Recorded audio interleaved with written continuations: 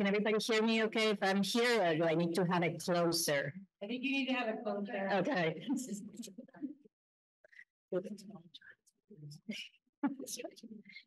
Okay, so I'm Floyd Smith, and I'm the chair of the board, and we're going to call the meeting to order at 6:19 on April 10th, 2024. We're very excited to be at Calais and to be live here with all of you. And we have, before I do some welcome remarks, I'm going to do some adjustments to agenda so everybody has a little bit of an idea of what we're going to be doing today, and then we'll welcome our guests. I don't know if the board has any adjustments to the agenda, but I want to suggest a couple to add a 4.2 for board communications on the budget, and then a 4.3 to appoint a board member to the principal search committee for U32. We also wanted to reference the warning, didn't we? Approve the budget and the warning. That's part of the budget on page 4. So we just got an approved warning. So that would be our point for discussion and action. Okay, could I have a motion to accept the agenda as amended? Thank you, Ursula. And second, I see a hand down there, but there, Michelle. Did you get that? Right. So those in favor, please signify by saying aye. Aye. Any opposed? Any abstentions? Seeing none, the motion carries. So welcome, everybody. I want to start today to just sort of describe what makes an effective school board and how do we build hope framework and hold ourselves as hope doers and create possibilities and create the environment that we want to see here today. So I just came back from the National School Boards meeting. And there's always a lot of lectures and resources, so I brought some presents for everybody. And I'm going to pass them to both sides. You guys don't have that many there. And I thought we would take just a minute of the board, even before we get into public comment, to just remind ourselves of what are good habits and some ineffective habits as a school board. So if you would indulge me, I would just want to try to keep us off being ineffective today. So disregard for agenda process and chain of command, confusing the roles with those of the superintendent and the staff, nitpicking, micromanaging, playing to media, focusing on personal interests, having interpersonal conflict with other board members or staff, committed to limited time or energy to improve governance, and not respecting the leadership of the district. Those are ineffective ways for us to be an effective school board. And some characteristics of effective school board members, which we are really good at being too, is to commit to a vision of high expectations for student achievement and quality of instruction, and define clear goals towards a vision, which we have been doing. I'm not going to read all of them, but I wanted to, because I know you guys are I know you guys will do a lot of governance learning together, but I just wanted to remind us today what an effective school board meeting to put our heads and trying to be as best as we can effective leaders today. And let's try to be a team and lead as a united team. There was a graphic that was very telling. I'm not going to put it out. Mark and I were trying to show this video, but it was not working. But they also put up a graphic that showed like a school board on the top of the precipice, and holding a rope, and there are like sharks on the bottom, and there's crocodiles on the bottom, and the rope is trying to split away, but by all of us pulling together, students, we would be able to stay in mission of what is best. And I know that we're all here, including the public here, for what is best for students. So with that, I'm going to move us into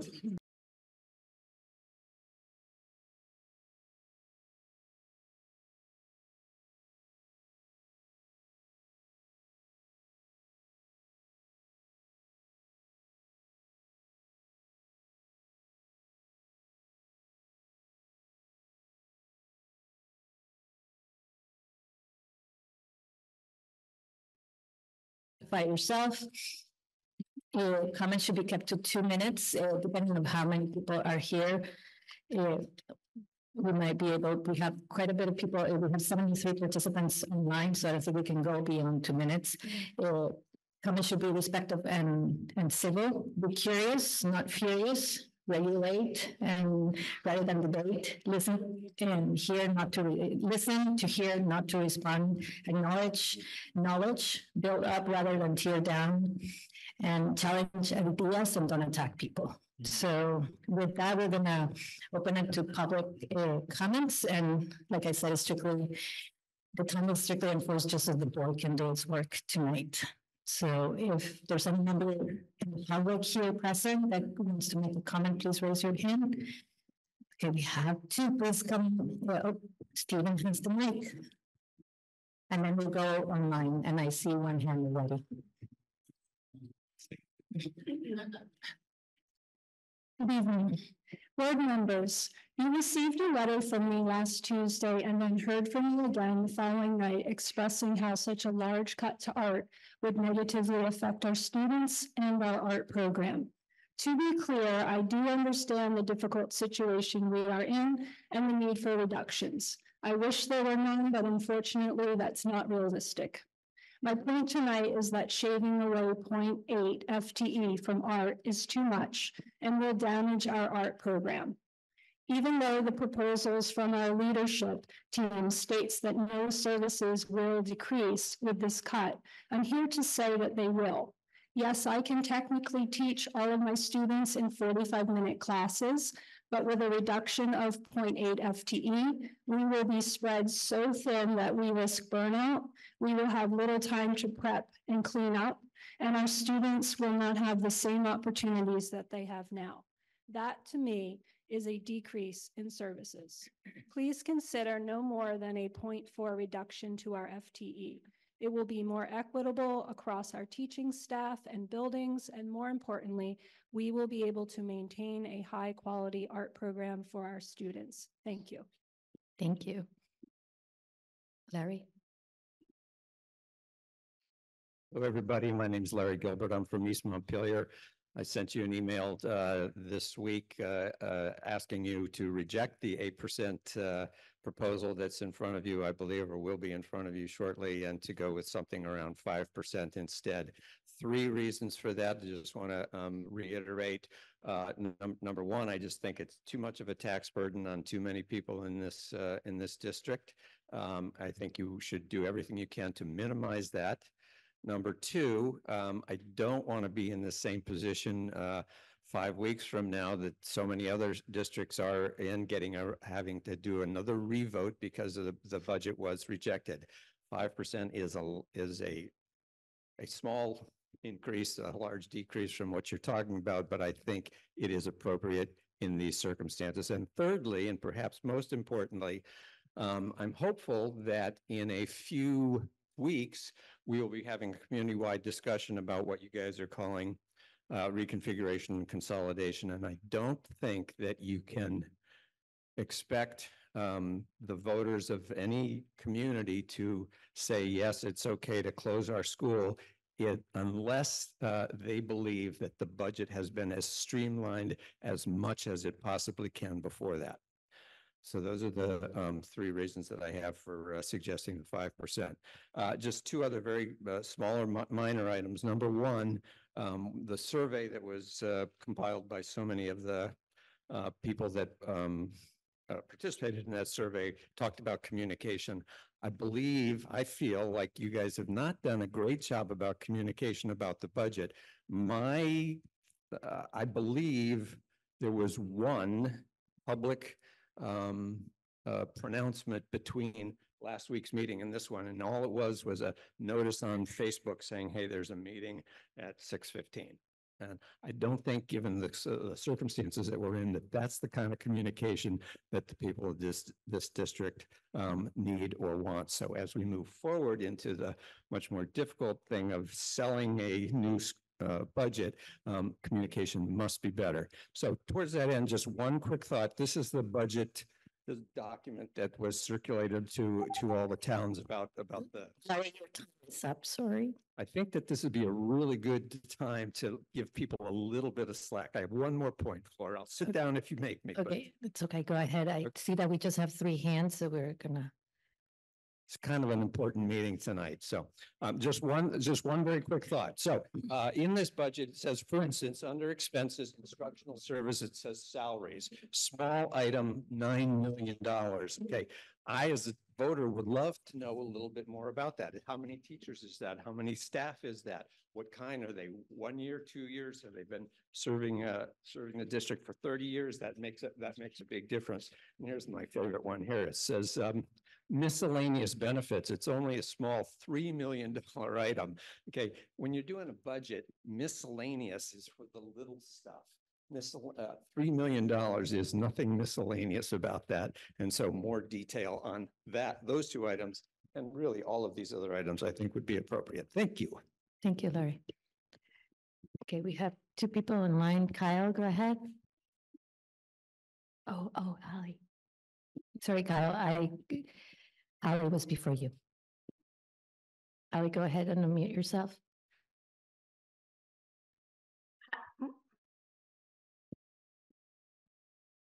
Can you hear me? Barely. See me? All right, I'll do my best. Hi, I'm Allie Mayany, and I've been teaching and managing 2 libraries in our district. Hold on 1 minute, Ali, because we can barely hear you. Hold on 1 minute. Yep. And can you stop the timer too? Can you hear me now, Mark? Restart it. Yes. Is that better? Yes. Okay. Can you restart? I'm Allie Mayany, and I spoke last week. I've been teaching and managing 2 libraries in our district for 6 years. I would like to speak a little more about the importance of school libraries and the impact of reducing the library program on students if we have only 2 days a week in our smallest, and the impact of reducing the library program on students if our program is only 2 days a week in our smallest schools. There's a big difference in a library and media services when you have a librarian in your building 5 days a week, regardless of the number of students you have. When a school library is open only 2 days a week, students lose access to the just right book at the just right moment. It takes time to get to know the students, their interests, their reading levels, to gain their trust. There's a lot of time that goes into knowing and building a library collection so that it represents everyone's interests and needs. And you have to have the right books for the students in the building, and that is ever changing. School library impact studies, which represent 2 decades worth of research conducted in multiple states, consistently show a positive correlation between the literacy achievement of students who attend schools with full-time professional school librarians and have well-stocked libraries compared to students whose schools do not have access to such resources. When a school library is open only 2 days a week, management is a big headache. Books can go missing and they are misplaced. This makes the online catalog less accurate and frustrates both students and teachers. There's less time to work with community volunteers who help shelve and keep a space organized. When a librarian is only in a building 2 days a week, it makes integrating research and technology skills into classrooms and other collaborations nearly impossible. Students and teachers don't only have library media needs on certain days. They need the right book at the right moment. They need help with their computers or a learning platform in the moment. Small schools do cost more to operate, but it doesn't mean that students in these schools deserve less because of their zip code. All students deserve daily access to their school library and an updated, diverse collection of books. Thank you for letting me speak about my experience. Thank you, Ali. Kyle? Thanks, Laura. Can you hear me okay? Yes. Yes. So I couldn't believe when I saw that all the proposals included every cut that was proposed last year and rejected after there was enormous public comment from all 5 of the communities about the importance of keeping librarian positions for all the reasons Allie just mentioned, nurses, art, and the Spanish program at Rumney. And these 3 proposals are all incredibly problematic because they contain those cuts. Some people have been, I looked at the notes from the last meeting, there was discussion about whether you could do a la carte. You are the board, you are our elected officials. We expect you to do a la carte, not just take the 3 options that were brought to you, options that the communities resoundingly told you a year ago were not acceptable. I have 3 kids in the schools, one in the Rumney, one in the middle school at U32, one in high school. The most important parts of their education have been the Spanish program at Rumney, the art teachers, the librarians, the nurses. The roles they play in our schools go way beyond what shows up on a spreadsheet. I have a very specific proposal. I think it's the only proposal parents would actually accept. That's that you add back in the Spanish, the art, the nurse, the librarian cuts that are proposed to be made in the 10% proposal. The total of that is $274,000. Take that money from the fund balance. You're still way less than the amount taken from the fund balance in the other proposals. And then you keep what keeps our schools relevant and meaningful. Please make that change. Thank you, Kyle. And we have Honey. Hi, everybody. Can you hear me okay? Okay, Yes. excellent. As you discussed and shared the options in the reconfiguration report, you asked, is there a full-time nurse and counselor, listing it as a configuration priority? Okay, the board meeting on January 17th, you amended the school budget to include full-time nursing and counseling in all schools. Do you continue to stand by the need for full-time nursing and counseling in all schools? I'm speaking directly to the cuts proposed to our 2 smallest schools. This is on page 9 of your packet. Please note that there are additional cuts beyond page 8. It's a little unclear. You have like page 8 is beautiful and it shows cuts, but there's more on page 9 and they're directly affecting our small schools. Lower enrollment at these schools does not mean lower need for everything that our counselor and nurses provide. In addition to their assigned roles, they act as social workers. They coordinate outside mental health care providers for families. They collaborate with outside mentoring programs to support students. Plus, they work together to meet the basic needs of students, including clothes, shoes, food. Please remember that you set this priority and the community has echoed the priority.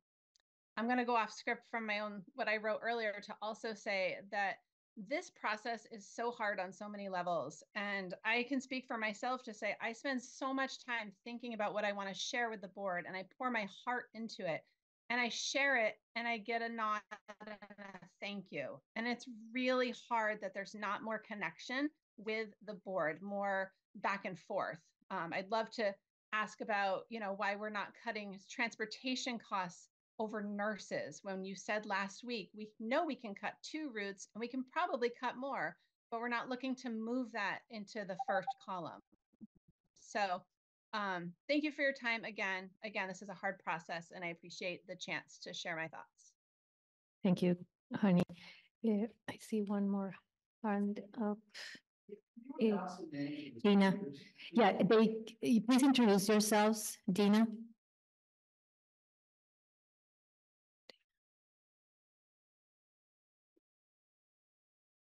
Are you there? Am I saying that name correctly? Yes, I'm here. I'm so sorry. Hold on, it's a glitch on my phone. Hi Right. guys, I'm Dina Brown, and I am currently a paraeducator at Callis Elementary School. And I was going back and forth about if I felt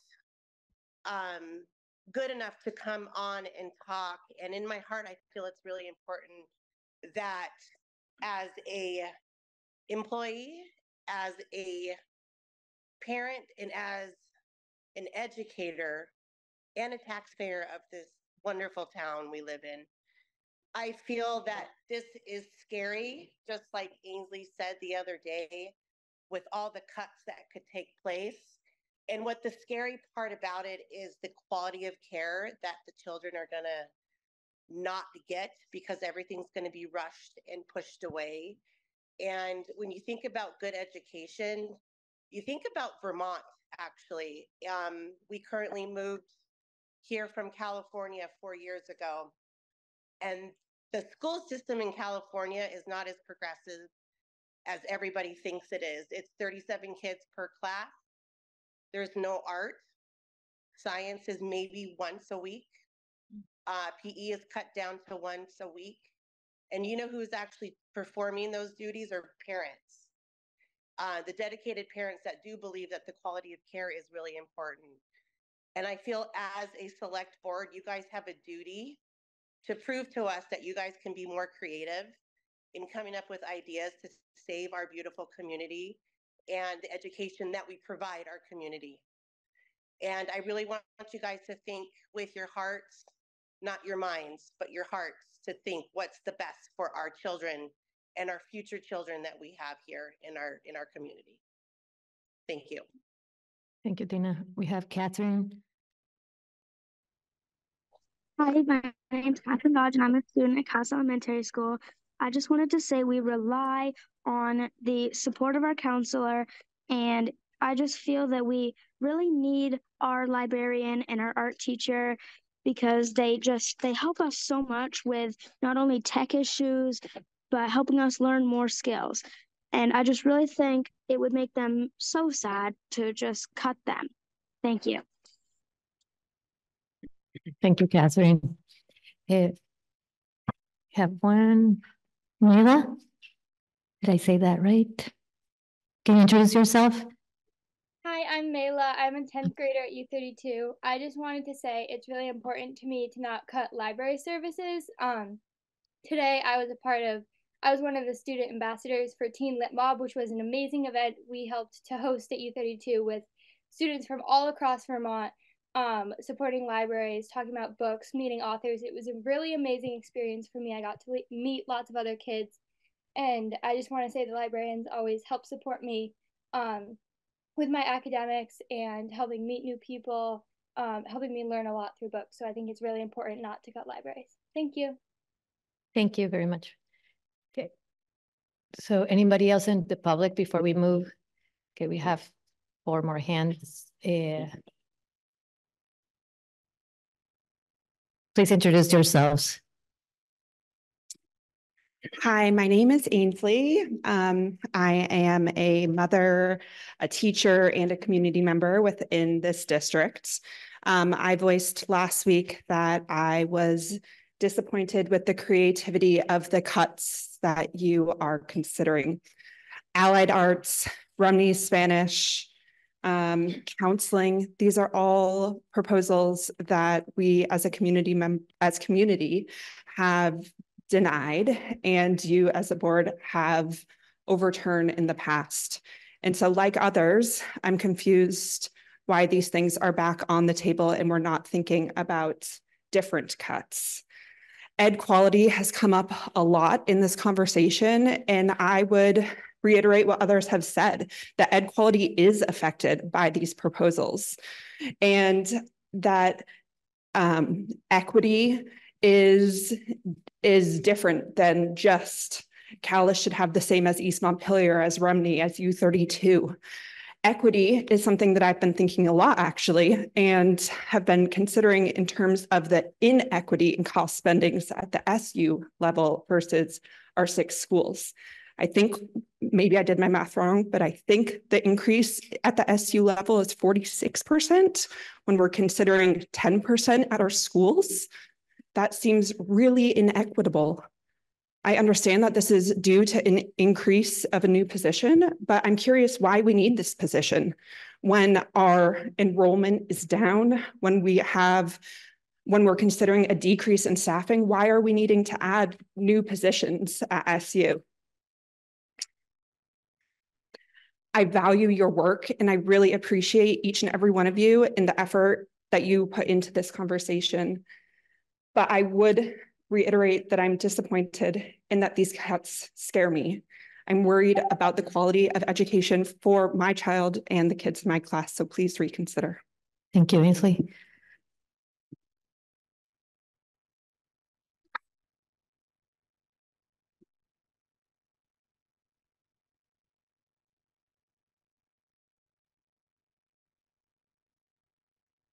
Hi, my name is Callie Weller. I'm a teacher here at Callis Preschool, and I'm a parent of 2 U32 students along with a resident in the district. I'm here tonight to talk about the 1.0 teaching position at Callis. I would like to ensure that everyone is aware of the ramifications of this cut. Should we lose a teacher based on our dwindling population, we will need to combine kindergarten and first grade next year. As a 13-year veteran teacher of both kindergarten and first grade, I have serious concerns. The difference in curriculum alone should give us pause. First graders are learning to write sentences using verbs, conjunctions, and possessive nouns, while kindergartners are learning to write the matching letter sound that they hear to make a word and identify punctuation. In addition, socially and emotionally, 5-year-olds are very different than 7-year-olds. 5-year-olds are noisy, verbal, and active. They learn best through play. 7-year-olds are quieter, specific, passive, and sometimes tense. They hone in on what they do and practice it over and over again.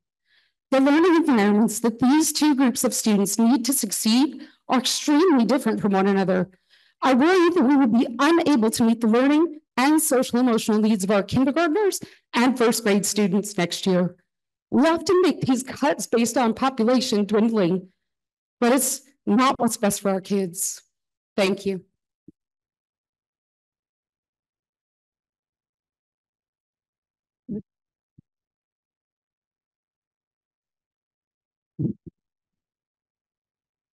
Hello, I'm Tracy Leibowitz. I'm a parent and a resident of Middlesex. And I've been to a few of these meetings now, and I'm here because my family is directly affected by the proposal that nobody has mentioned. It seems like all of the cuts that were included in the original budget that failed are just sort of baked in and not up for discussion. And I would just like to know more about what seems like a really significant change that's going to affect the youngest students, and it's the eliminating the kindergarten program at Rumney and combining the Rumney and Doty pre-K and kindergarten. It seems like the proposal on the table is to combine 2 years of those classes, one of them being located at Rumney, one of them being located at Doty. It just seems like a lot of instability for kids that young. I don't think it makes sense to split the programs up between 2 locations. I just want to see this board, make progress towards something that is sustainable. And this just seems to be the opposite of that. I don't know what the plan is after those 2 years. Like, are they just going to go on to first grade and they're going to be separated? Like, are the Doty kids going to go back to Doty and the Rumney kids going to go back to Rumney? It seems short-sighted. I don't know what the long-term plan is for it. I want to hear more information about it. None of it hasn't been discussed at all. So that's my comment. Thank you, Tracy. We had Michael, right?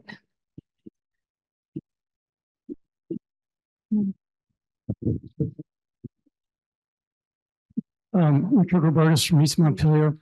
My perspective on this is very different from all the other ones that we've heard tonight, I think, because I am not an insider in the schools. I don't have children in the school. I'm not a teacher or a librarian, but I am a taxpayer. my concern about all of the proposals that have been made that are in front of the board now is that they all rely on drawing down money from the fund balance, the reserve fund. To me, that seems like it's not being honest with the taxpayers, because all that's happening is you're giving the illusion of reducing the tax increase this year by essentially forcing an even larger tax increase in subsequent years, because those funds have to be replenished at some point. Okay, so from my perspective, what you should be doing is, in order to be honest with the taxpayers about what you're really spending, is to consider these reductions, actual spending reductions, without the drawdowns on the fund balance. And if you take the 6% option that you've got, the actual reduction in spending is not 3-point-something million, it's really 2.5 or 2.3. But eliminate the drawdown of the fund balance, that ends up being an increase in the net educational spending of about 8.7%. I think that is much better, because it simply doesn't push the problem to the next year, where you have to somehow replenish that fund. And that just is baking in, but hiding the fact that there will be larger future tax increases. So I think it would just be, you should be honest with the voters about what you're really spending. Thank you, Richard. Mike. Okay, anybody else? Seeing none, we're going to get started with our meeting. Oh, there are two online. Jay Campbell, can you unmute yourself, please? Hi, my name is Jen Campbell. I teach art at Rumney and East Montpelier Elementary School. I just want to let you know that some of the ramifications of having 1.4 FTEs visual arts educators teaching across 5 elementary schools are: with the proposed cuts in the art program, we will be teaching up to 6 art classes per day. If this is the case, the reality is that students will not receive 45-minute classes.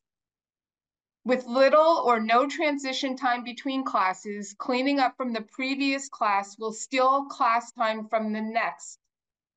Furthermore, having students waiting in the hallway for the previous class to leave because their class ends at the exact same time the next one begins sets students up for a far from ideal class situation and is not fair to them.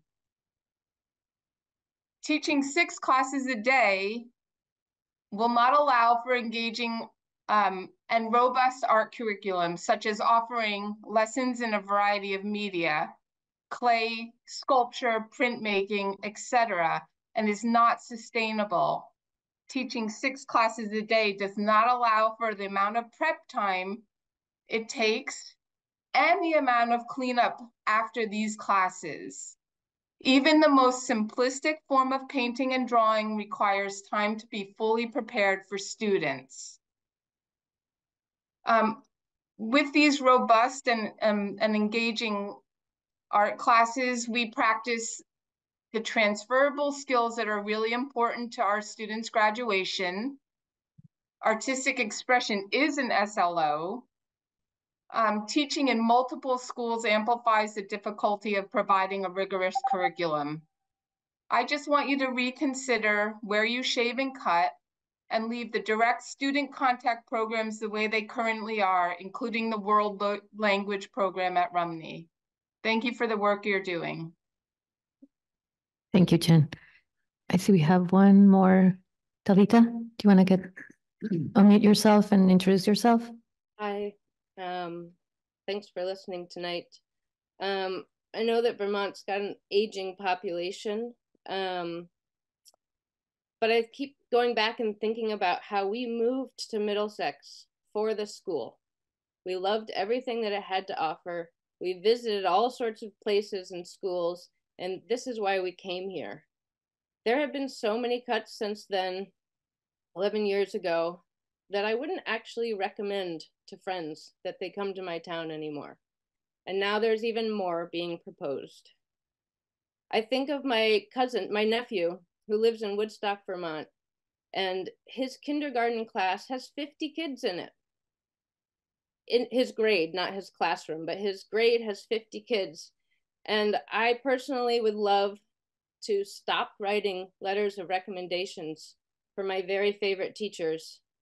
And I would love to stop losing these amazing teachers. And I would love to see the schools value the education enough and value the idea that as these aging populations move on, young families are going to come in, and we want to have schools that will actually attract people to our state, to our towns, to our communities, and have it be the vibrant place that it could be.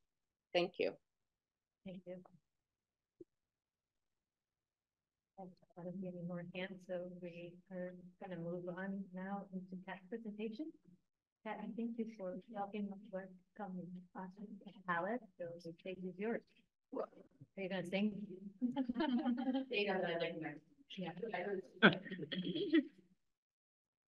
Mark, are you also sharing that through the Zoom? Can you hear me? It's not even good enough yet, Mark. I like a robust microphone. I have a good voice, yeah. Could you go to the first slide, please? Okay. While we're waiting for that, I just want to say welcome to Calais. For some of you, this is your first time coming to Calais. There were some bumpy roads on the way here, I bet, for some of you. I hope that if you didn't get a chance to sample some of the food from our kitchen, it was all food that our chef Dina pulled out from the kitchen. That didn't cost extra other than her time and her love. And I will remind everyone that May 3rd, the first Friday in May, is School Lunch Hero Appreciation Day. Make sure you thank Dina for tonight's meal, and for folks, please help yourself. And whoever is the lunch hero in your life. And if you need a bathroom, they are right outside. I will start this conversation by saying, being asked in these tense times to talk about all that is awesome at Calais about social, emotional, behavioral learning is hard. And when I look out at some of the folks who are here to support our school system and ask us to think about all the things that we want the board to consider, I want to ground myself in there are some really awesome things that are happening. And I think a lot of what I'm about to talk to can still happen with some of the changes. And I worry that some will be lost, but I want to celebrate what we have going and going well right now. SEBL, social, emotional, behavioral learning. Mark, if you're ready, you could go to the next slide. I'm going to talk about some of the basic components to social, emotional, behavioral learning here at Calais. Responsive classroom, which is, that's okay.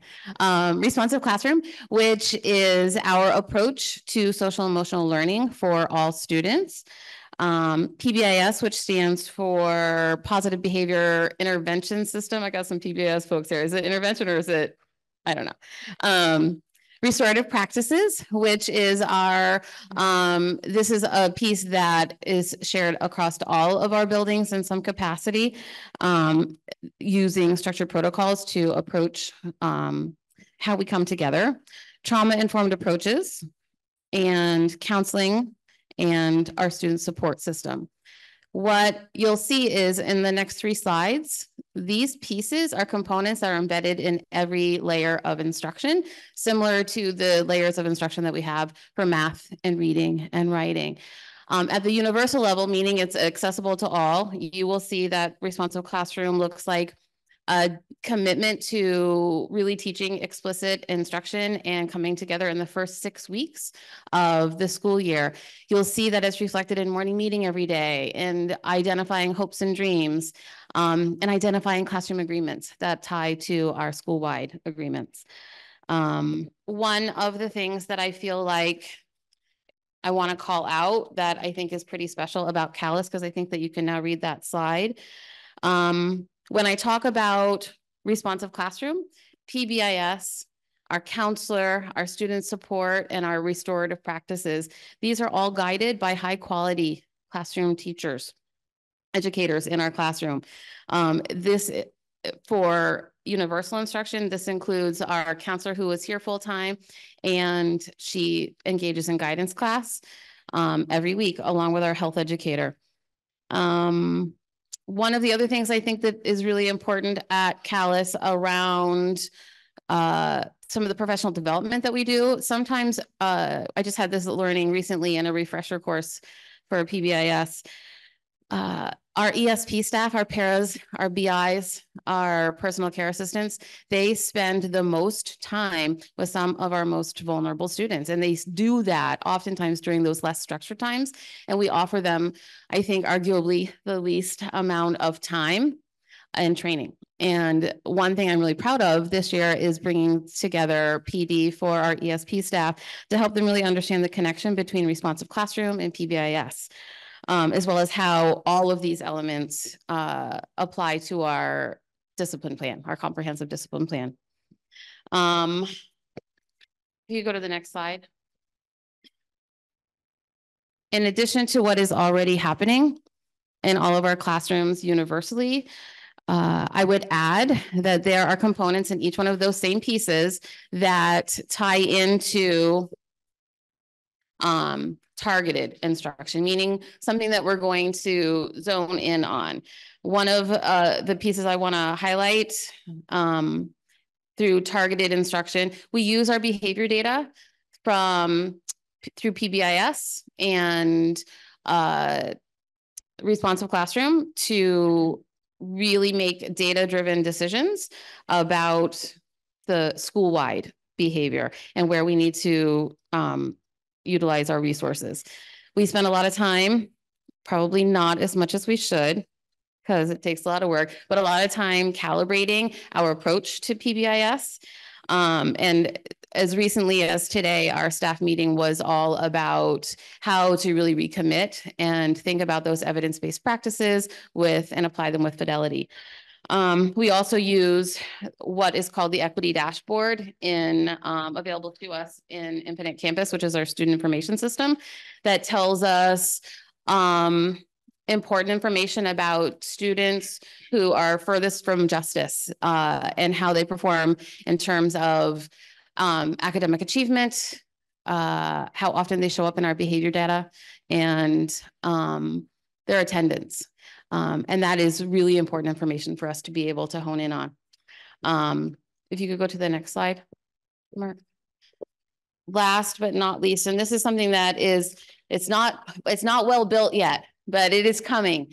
One of the things that you've probably been hearing about for a while now, our district has been working really hard towards the implementation of Act 173. And one of the big changes that happened with Act 173, in the past, you've probably heard about kids who were experiencing challenges and struggles to be successful in school, but not necessarily showing an impact in their academics. And that meant a lot of times supports were not put in place for students who were struggling. And one of the things that Act 173 brought, aside from a lot of work and learning for all of us, has been this category called functional skills. And one of the things that I'm really proud about is that we've taken the structures that we've had in place for a while now and have really honed in on with our work with Ellen Dorsey and Kara Holden, and worked on our intensive intervention work group. It's a lot of learning for our special educators and our interventionists. And we've applied some of those same strategies, the same framework that we use for reading and math and writing, and applied it to functional skills, things like the social, emotional, behavioral learning. This is maybe putting the cart before the horse, because I'm saying, hey, we have this really great thing put in place. It's not quite there yet. It's coming close though. And I want to make sure that we notice that one of the ways that this system, not just at Calais, but across our system, will need to be thoughtful about how to support is how do we make sure that kids have the skills that they need to access their education. Lisa will love this because she's the queen of, let's talk about Castle. What we are doing is we are designing some skills group for students around the intrapersonal and the interpersonal. Trying to think if there anything else that I wanted to add.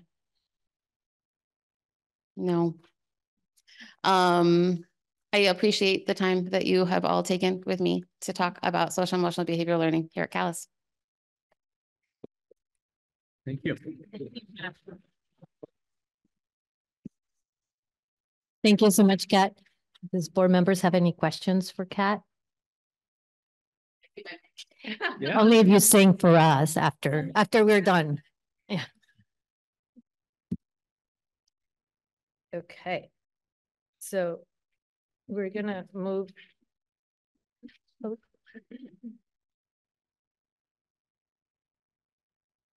Guys, I just moved my agenda. So we're gonna move to our board discussion. Approve the revised budget. It's on page 4. What I thought we could do what? Oh, you can't hear me, sorry. What I thought we could do is just again go around the table and just discuss if there are any clarifying questions first.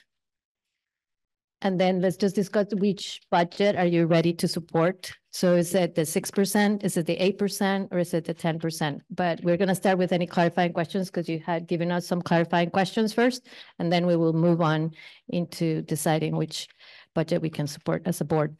Raise your hand. I don't think we need a presentation today. So it's more about the clarifying questions unless I'm getting. Yeah, exactly. So it's just, we're gonna just open it up for the clarifying questions that the board ask. Do I raise your hand? I can start. The clarifying question I have is that I don't think we have to pick one or the other of the 3 options, but that we can go with an a la carte putting together of the budget.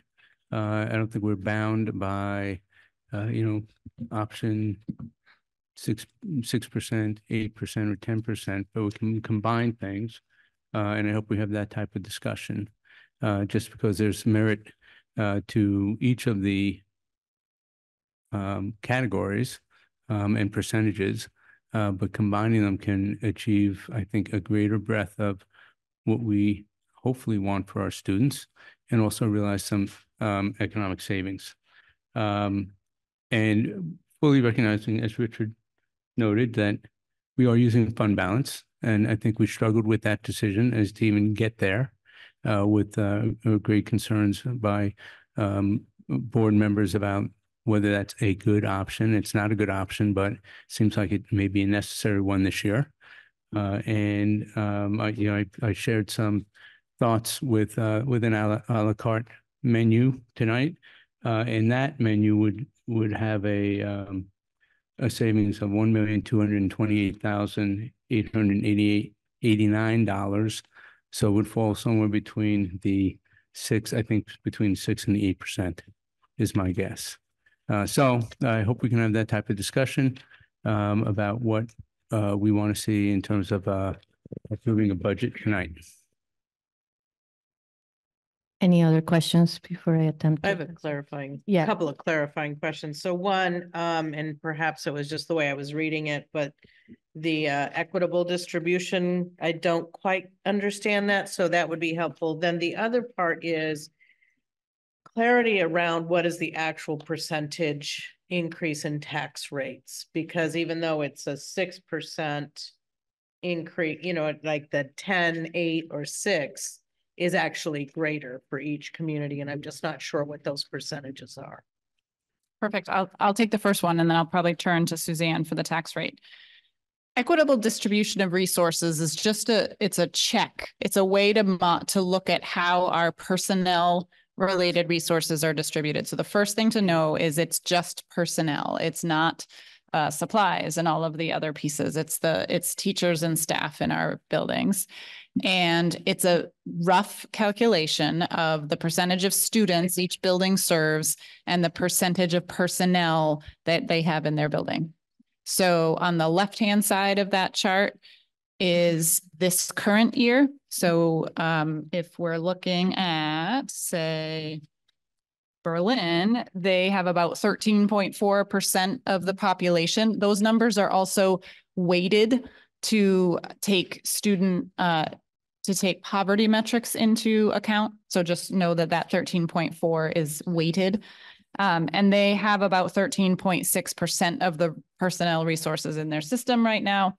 That happens to be one that's relatively even.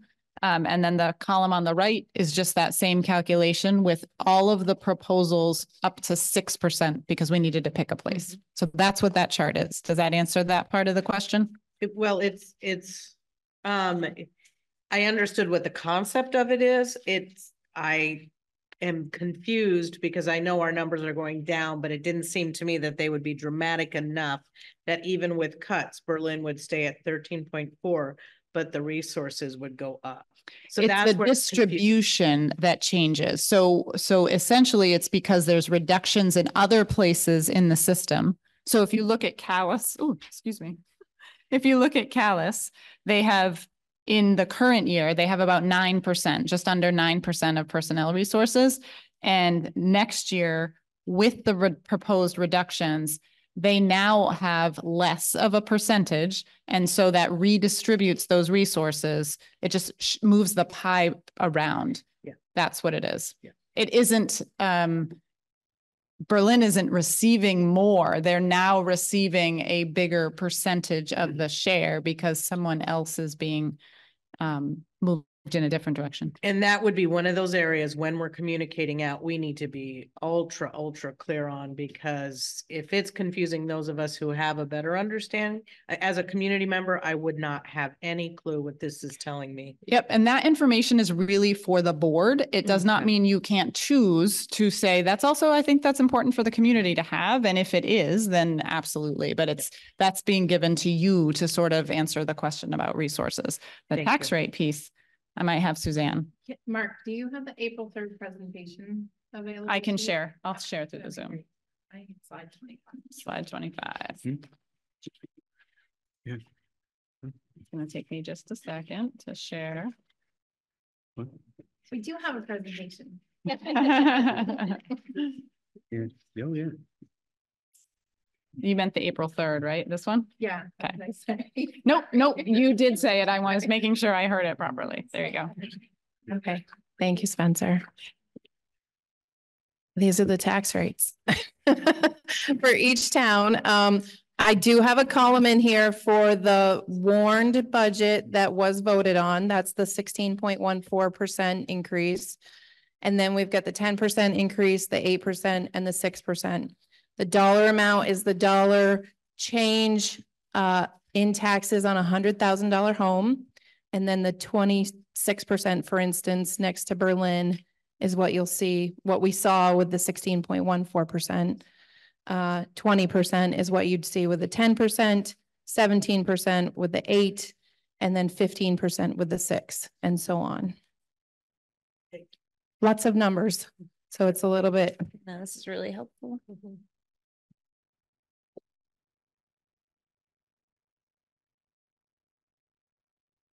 Any other questions from board members? Maybe just the one thing, sorry, Natasha, did you? Okay. The one thing that I had asked Suzanne about for Berlin specifically, but I think would be helpful in ongoing communications, is if there's a 0% increase in the level of education spending, what is the increase in the tax rate? Because it's still quite high. So I think that that's just a good point for communication going forward, that reinforces that the school budget is only one part of this equation. And so we have control only over the spending, which is what we've been saying. But I think having the number there is really helpful. So for instance, for Berlin, that's 9% with 0 increase in spending. Do you mind if I go ahead? Yes, I can get that for you. If you would put it to slide 20 while we have this up.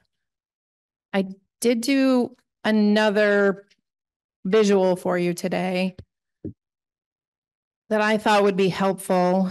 in showing you the per pupil spending per long-term weighted average daily membership. The 16.14% was 15,488 per pupil. 10% would be 14,669, 8% 14,402, 6% 14,136. And so when you're looking at percentage increases per pupil, your 8% that you were discussing at the last meeting is a 0.7% decrease in spending per pupil. So if you're looking at the last line, that's the percentage increase per pupil that you're seeing, or rather decrease in two of the versions.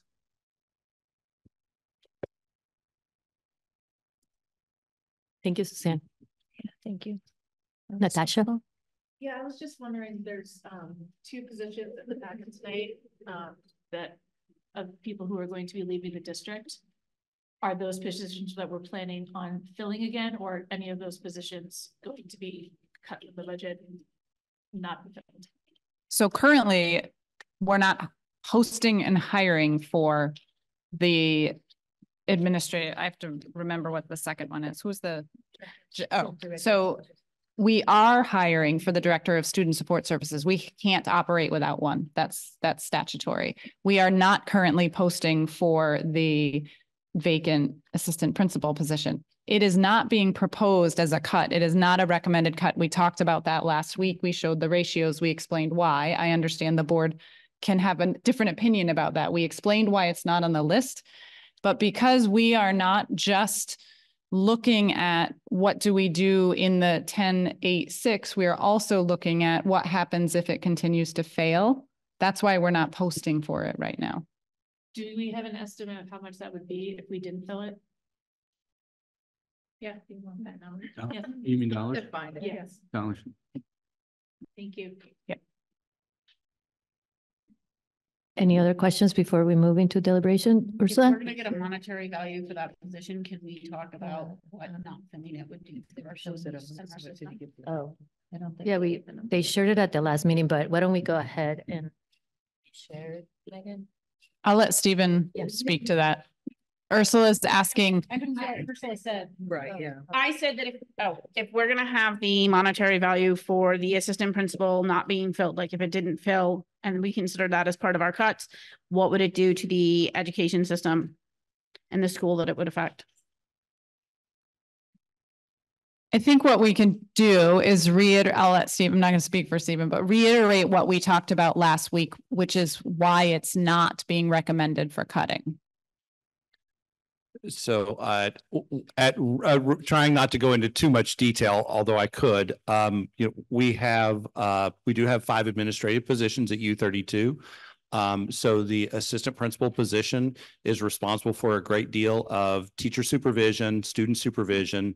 And in fact, the supervision ratios, those are the ones that are up there for U32 are at what we would consider educational quality standards. So what would have to happen is the responsibilities for supervising teachers and for supervising students would have to be distributed amongst the administrators that are there. I would stress that one of those positions is our student support position, the Director of Student Services.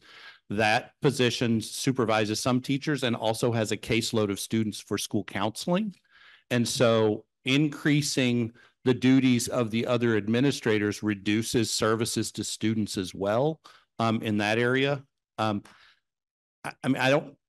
guess it's hard to say exactly how many different duties there are for an administrator, but it would mean that your supervision in co-curricular activities that administrators do would have to be reduced. There's a list of things. There's a reason we didn't propose it, is because dividing up the responsibilities of one administrator in a school that does not have a declining enrollment for next year seemed it didn't seem prudent. It's really. I mean, I can answer specific questions if there are. Yep. Thank you. Oh, yeah, Suzanne, you have the number. 149. And that's just salary, not benefits. Everything. It's everything. Yeah. Okay, thank you. I gotta give you just salary. Everyone, be careful to use the microphones, otherwise the virtual audience. Thank you, Mark.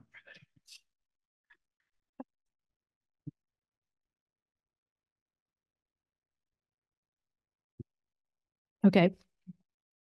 Any other questions before we move? I do have a response for Chris, not a response, but a suggestion for you, Chris. So the suggestion was, can you hear me? Kind of, but it might be my ears too. You're fine. Okay, it's going. Are you, no, but ears wide open. So if you're pretending that you can't hear me, please hear me. You know. I'll drop my pen when I don't want to hear the Okay, floor. so because the decisions made closest to the students can best be tailored to individual needs, if we empowered our principals, which is what we did, right? We empowered our principals, it's what Megan did.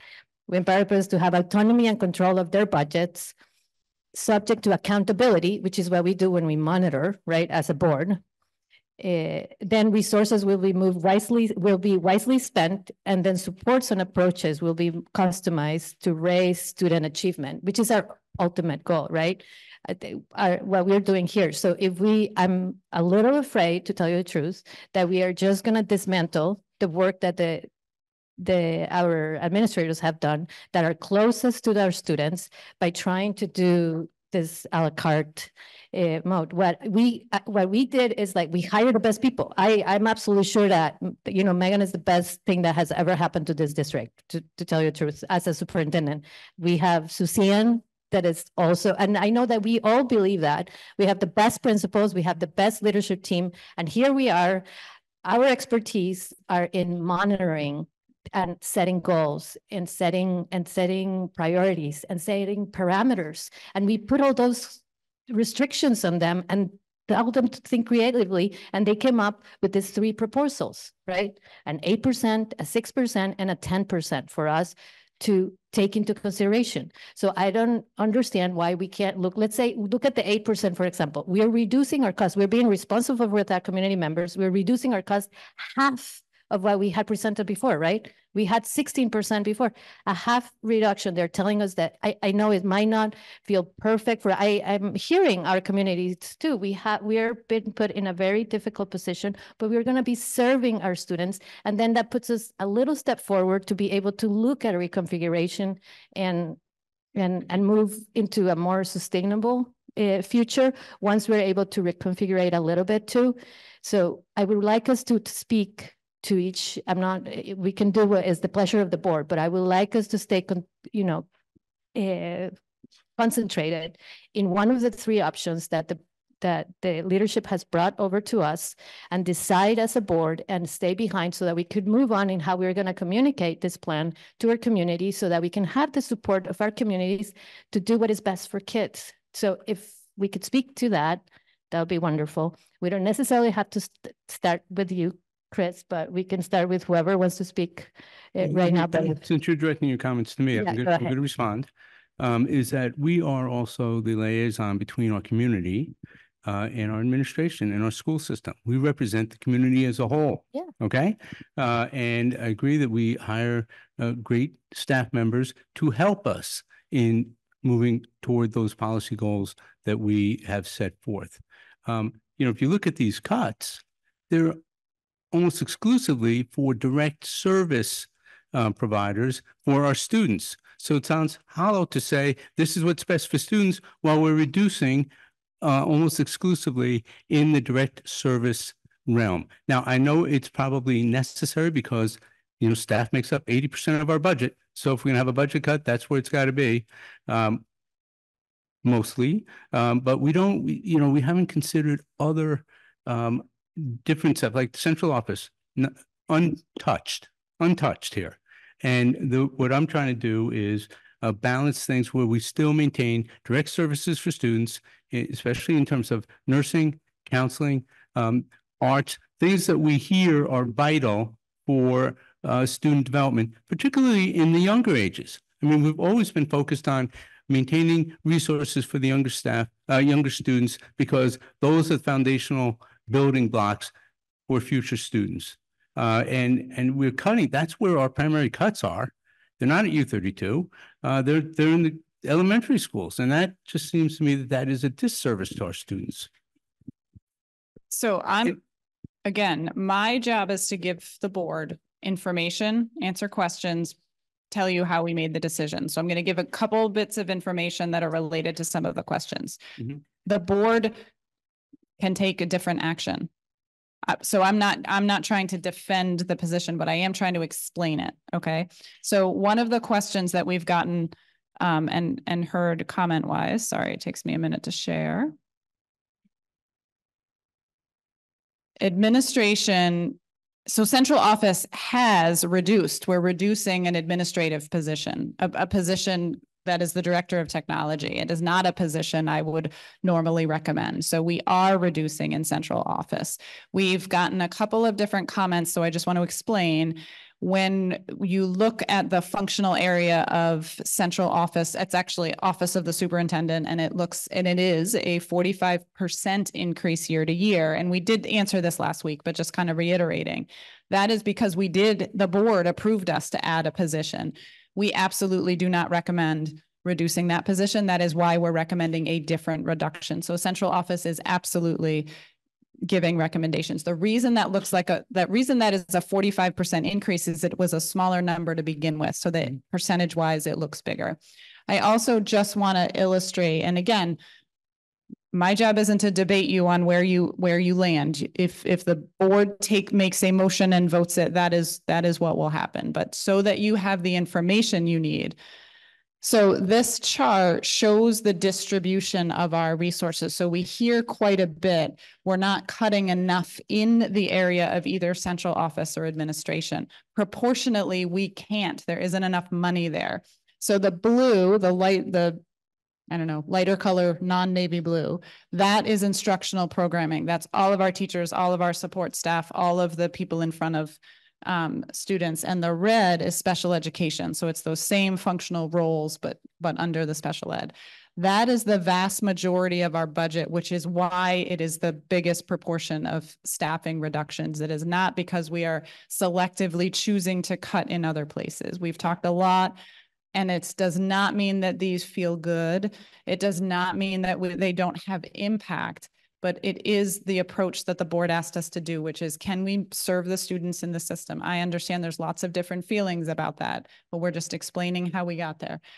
That green line, that is the functional area of administration. So it has seen a reduction in partial FTEs and in a position. That's also that category includes the board's budget area. So everything that you do, your legal fees, that all fits in that part of the pie chart. So we actually are taking proportionate reductions because all of those areas, central office administration, it's a smaller piece of the pie. So I just want the board to have that information as you do your deliberation. And I would, we've given you the recommendation. We think that this is what we can do to meet the needs of kids. If the board puts a different motion on the table and it passes, then that is what administration will do. So, but that is also why we're not coming to you with a different recommendation, because this is our recommendation. So our job is to try to give you information. Your job as a board is to discuss it and see where you land. And I can't remember if there's something else I was going to show you. I think that was it. Are we ready? Keely? I also maybe just, I don't know, is this working? Yeah. Yeah, use the mic. Okay, I just want to clarify, because Chris, I think, did you say that you thought there were not cuts being made from U32? No, I didn't, if I said none, I said the line, I think I was saying the lion's share are the direct service providers and in the elementary school. And I know there are some at U32, but I think given size, they're better able to absorb cuts than elementary schools are, because there are much fewer staff members in the elementary school. And so I was not saying that U32 hasn't taken cuts, because they are, absolutely are. Okay. Administration, yes. And I see a distinction between not filling a position than actually cutting someone who's in a position already. And so there are a couple of things here, like for U32 in number 6, saying we're not going to fill certain positions. So that's not cutting bodies. That's just not filling what may have been budgeted. And, the director of technology is now a vacant spot. So it's not cutting that position. It's just not filling it. Gives an opportunity for not filling it and not expending that budget. But I see that as slightly different than you have people in these positions performing the services for our students, especially the younger students. They're actually losing time and they're going to be cut. That has a big difference. And your cat, I'm going to put you on the spot here. I hate to say it, but I'm sorry, but I am. But when you were giving about the social emotional, you had said, what a great thing we have. And you kind of said, I hope it sticks because of the personnel changes, I'm assuming. Am I right there? Or is it's tricky because with so many cuts,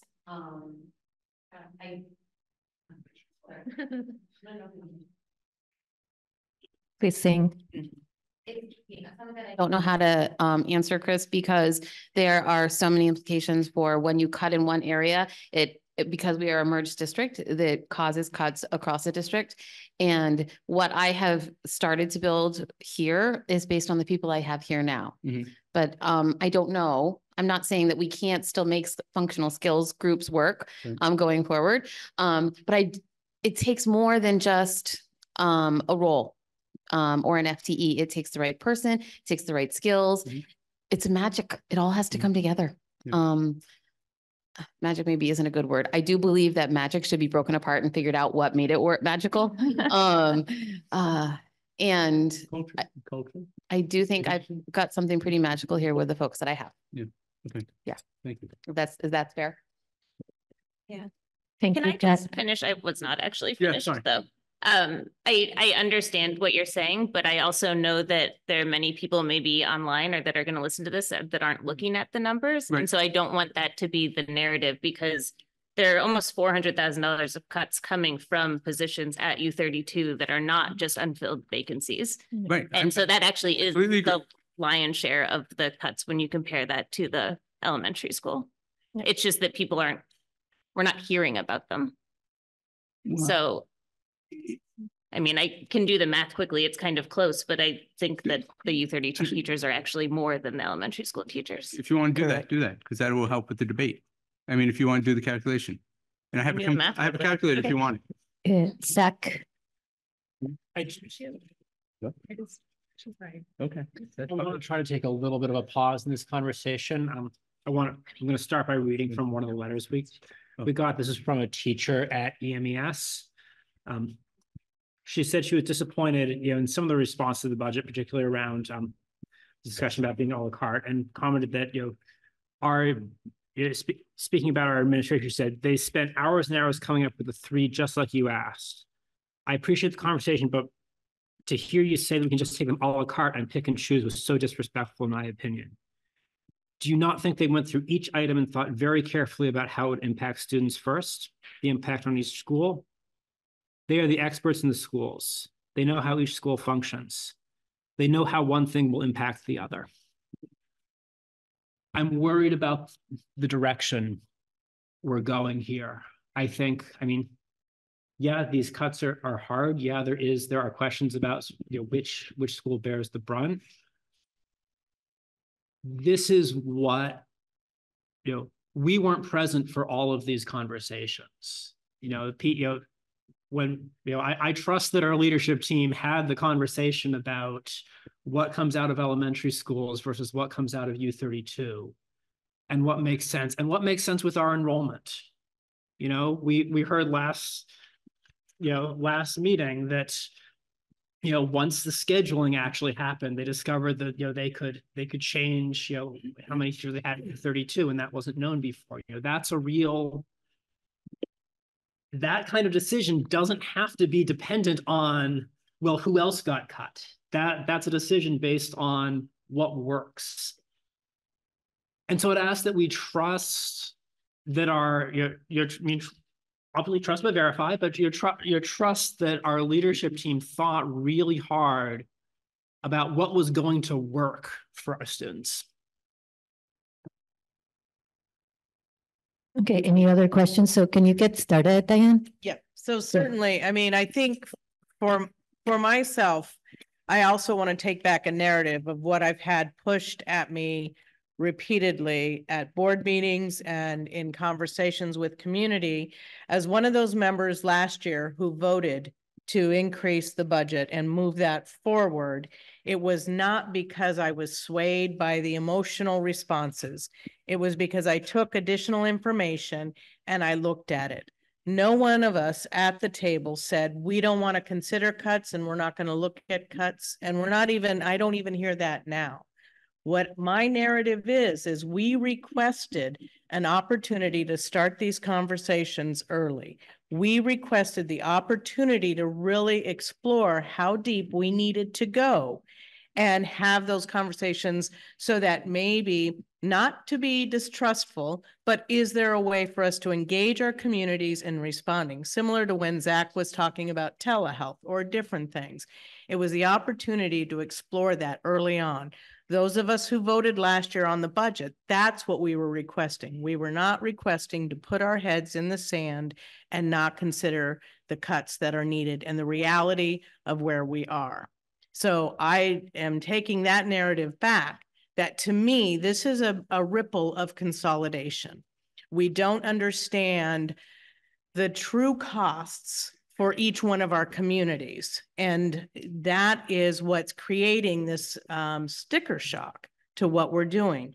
We are impacted by consolidation because it changes the role of this board. We are not the individual boards. So therefore, that transparency or that ability to interact directly with our board members looks different. And when we try to have those, I'm being told I'm mismanaging, micromanaging, and I am demonstrating ineffective board. Asking questions to me is not being disrespectful. Asking questions is how I learn. It's how I taught my children to learn. It's how I worked as a teacher. Questions and dialogue are how we get to a compromise and to an understanding. And so, you know, we don't really understand the true ripple. So even at looking at that chart and understanding exactly what you're saying about the shifting of resources, I still don't know what that means for Doty. I still don't know what that means for Calais. I don't know what that means for Berlin. We have to work on that part of the transparency. We weren't kicking the can down the road. We were trying to figure out what we needed to do in that moment. What I am also concerned about, and I don't know which way I'm going yet, because I've heard from a variety of community members around the different parts of these budgets, and the frustrating part of the financial system that still is going to, no matter what we choose, is going to have a huge impact on our taxpayers, on myself, and on our families. But we talk about ed quality standards. They're more than just the ratios. The ed quality standards help us set up our librarian expectations of the little mini directors of technology within each of our buildings. So I'm very concerned that we're not only a couple of years after a major hack, we're not going to rehire the director of technology, and we're looking to reduce those hours of our librarians. And in this day and age, it just concerns me. So I just want to say that the reason why we might be kind of bouncing around on these numbers, we all are trying to figure out what our real role is as members of the community and what these ripples mean, because it's just not clear even to me.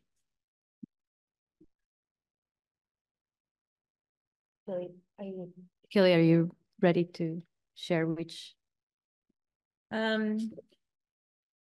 Yeah, I mean, this is really, really difficult. I think we hear a lot, and of course we care deeply about student needs. And we also had a budget that was voted down a few weeks ago. And the operating on an 87% budget, if this happens twice more, just really, really scares me. And so I think that we really need to take this opportunity to balance what we hear from many people in this room with what the voters told us a few weeks ago. These tax increases are not small, even with the 8%. It's a 17% increase in taxes in Berlin. That's huge. it's so much. And so I'm leaning toward the 8%. I think hearing from community members, I'm not hearing that the 10% is viable necessarily. And yeah, so I will stop there. That's where my head is. Thank you, Kelly. Ursula? Given what we've heard from community members about their ability to shoulder the cost of our budget increases and the very thoughtful process that our administrators and leadership team has put into coming up with our 3 alternatives here, and they've talked about it last week and in this week's packet, I would support the 6 or the 8%. Thank you, Ursula. Zach?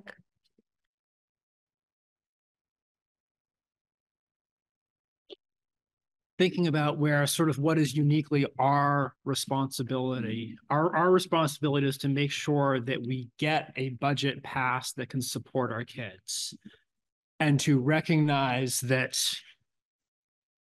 I really am not comfortable gambling on, on a tax increase that's too high that could leave us in a position where even if we don't pass on this on the next try but have to go again, then we're probably not just looking at the cuts that are on this page. We're probably looking at what else can we take out that our leadership has said, this is really going to start, hurting programming. So when I think about both the things that that we've heard from the community and the things that we see here, I think with the 8%, I think I could look someone in the eye who says, you can only get it down to 8%. And I could say, you know what? We have, our average daily membership went up, 8.6% last year. That we changed the system. That's an empirical statement that that we got that the students, should cost more to educate. And so saying, taking that increase is, I think, valid. And I think to be able to look someone in the eye and say, in terms of the education, in terms of the component that comes from the spending on education, we kept you at a little below 0. I think I could really defend. I think it would get really hard in that situation to look at someone saying, I can't afford this, even keeping it level, I can't afford this.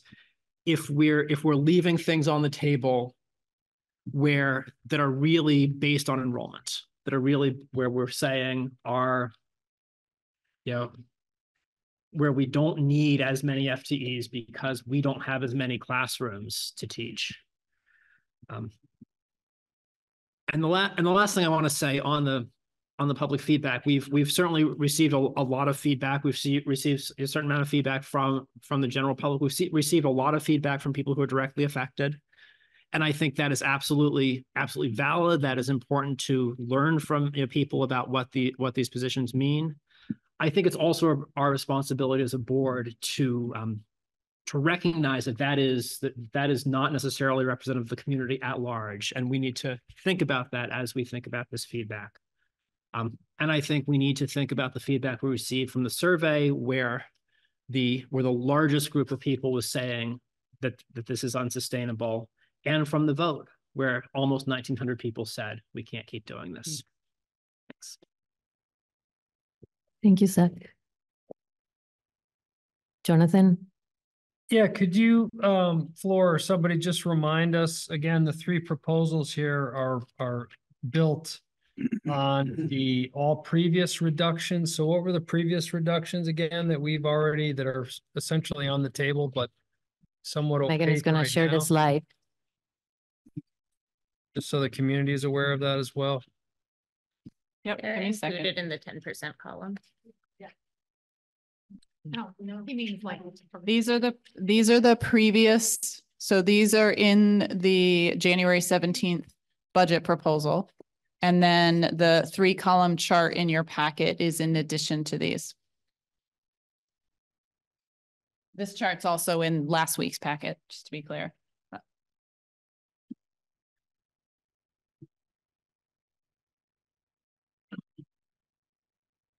Yeah, I mean, I don't have really a whole lot to say other than we are in a really, really difficult place.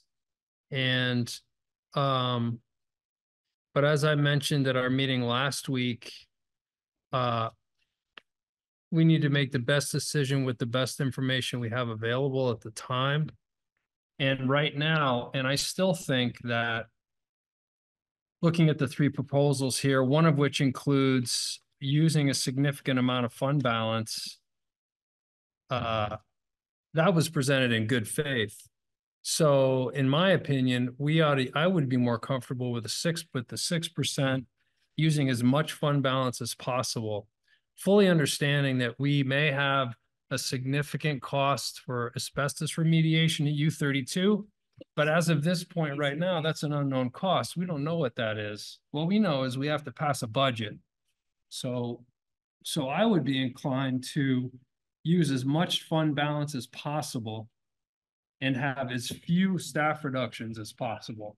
Because when I look at what we have, that was what was presented to the voters on the screen there. There's 3 counselor positions there. You know, and so any of these additional 3 proposals include, except for the 6%, include significantly more staff reductions. So I know that I'm on a limb here a little bit, but that's okay. That's kind of how I live. So I would say we use as much fund balance as we can possibly stomach and get the increase down as much as possible, at the same time limiting as many staff reductions as we can. Thanks, Jonathan. Michelle? Okay, well, I have to say that this is so hard for me because I also have worked with all these people for a lot of years and I care about them all. But I feel like I don't agree with using as much of our fund balance as possible because again, the PCBs at U32 and that'll just put us in the hole somewhere. And the fund balance is just a Band-Aid. And we've heard that multiple times from many community members. It's just a Band-Aid. The fiscal cliff was really high last year. It didn't go down. We knew this was coming. I sat in the board meetings last year when we knew this was coming. So I am comfortable with the 8%. I'm also comfortable with the 8%, including the positions in the 6%, which would then put us at like a 7.5 or something like that percent. There are other budgets. Other schools are already voting their revotes and they're going down. There's 4 school districts already that have gone down, and Essex just did theirs for the first time and it went down again. We can't put out a budget that they're not going to support, that our towns aren't going to support. And the tax impact is getting higher and higher. Our increases, it was almost 10% last year. To do another 10% this year is, people aren't getting 10% increases in their pay. They can't afford that. So we really need to try to figure out how we can pare this down as best as we can. So. Thank you, Michelle. Daniel?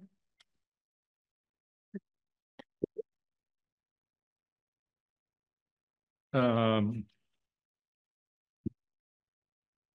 appreciate the updated memo and the extra information provided tonight. So thank you for that. Seems like there's pain in every direction with these options in front of us. I'm reluctantly trying to focus on choosing a number because while I appreciate the thought that goes into these options, the notion of like these positions being cut doesn't to me represent no reduction in service to our little customers.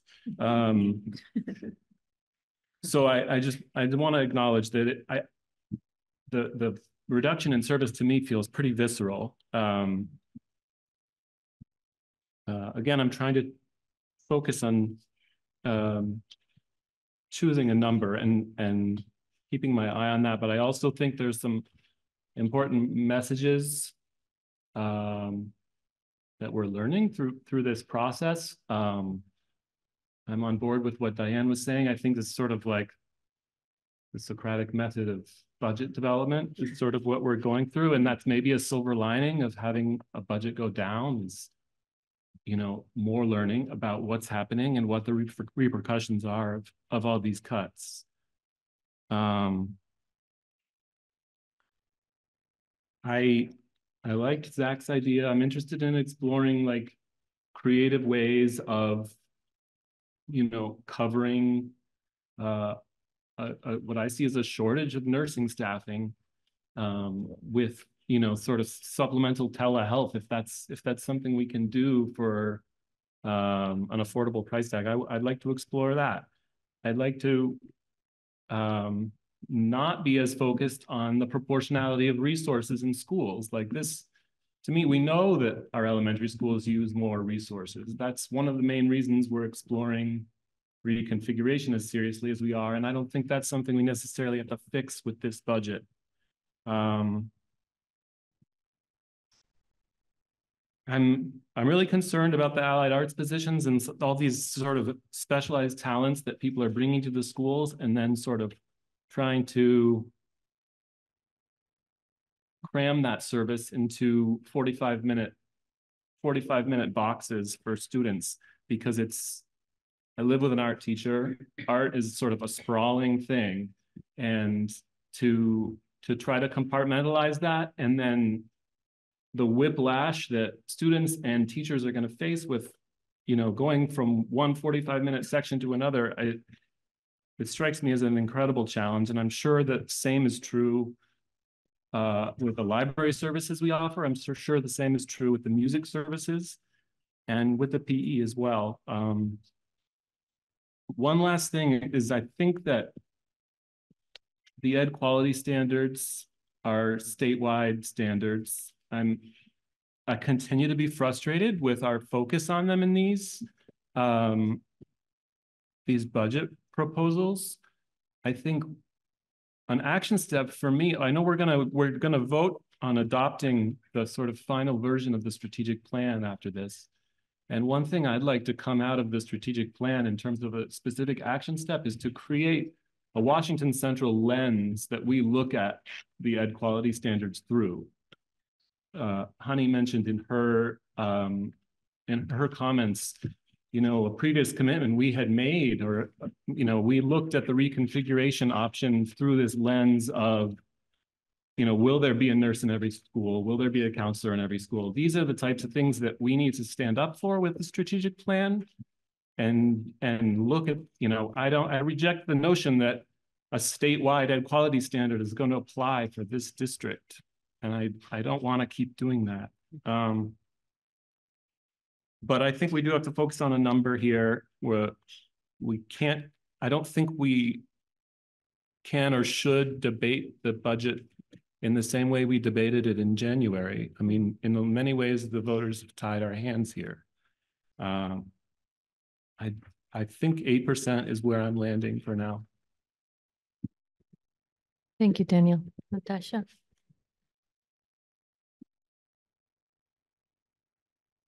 I have all kinds of thoughts. I'm trying to figure out how to hear them well. I think I want to start with, you know, we always talk about the 3 pillars that our district uses to set an expectation for a standard of what we want our students to receive. And I think that these cuts are going to greatly diminish our ability to provide our students with something from all 3 of those standards, or all 3 of those pillars. And I think that we have heard from the community last year and this year that there is a want and a need for those services to remain intact. I also feel strongly that those are services that need to remain intact. When we had our community conversations at the last board meeting about reconfiguration, one of the things that came out loud and clear is that community wanted opportunities for their students, and all of these cuts are impacting the opportunities that we're going to be providing for our students next year. I also hear from the community loud and clear that there is a concern about how much this is going to impact them financially. And I am trying to be incredibly thoughtful about that and conscious of that. And I'm really struggling with weighing those two things. Because education costs a lot of money. And if we really want to provide our students with the best quality education that we can, that's going to cost money. And I agree with some of the public comments that I don't think we've done a very good job communicating with the community about the importance of what it costs to educate our students and have our students to become the individuals we want them to be when they leave our district. I'll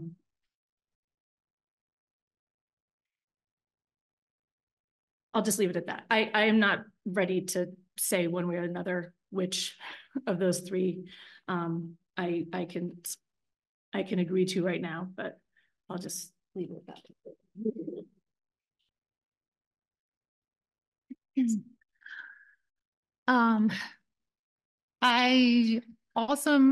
I've been quite torn these past couple of weeks, thinking through this again and again and hearing from the community from all sides really passionately.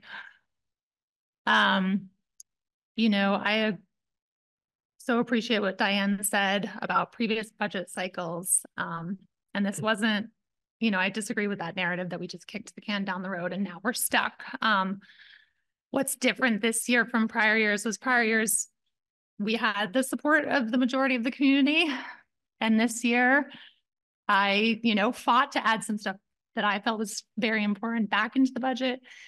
And I had hoped that the community would support it and they didn't. And now we're in a position where the majority of the community did not support our budget, which is a completely different scenario and one that I don't think this district has ever been in.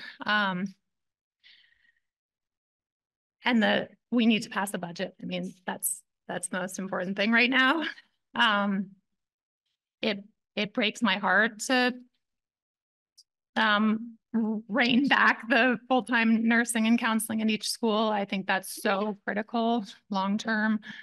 I think there are lots of ways to get creative. I have to just put a quick sidebar as the family doctor in the room that telehealth is great for many things, but when a kid falls off the slide and breaks his leg and the nurse is not right there, like it's not helpful. So but it will, we can talk about lots of creative options with next year's budget cycle. But anyway, it breaks my heart to pull back the nursing and counseling. It breaks my heart to shave away at all these amazing teachers in the allied arts and what that might mean for our students. But again, I think we're in a position where we need to pass this budget.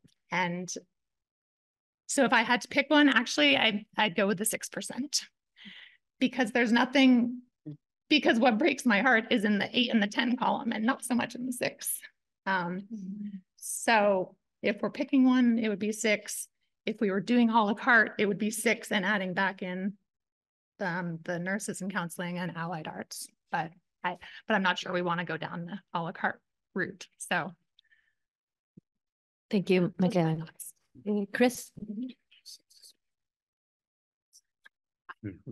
Okay. Yeah.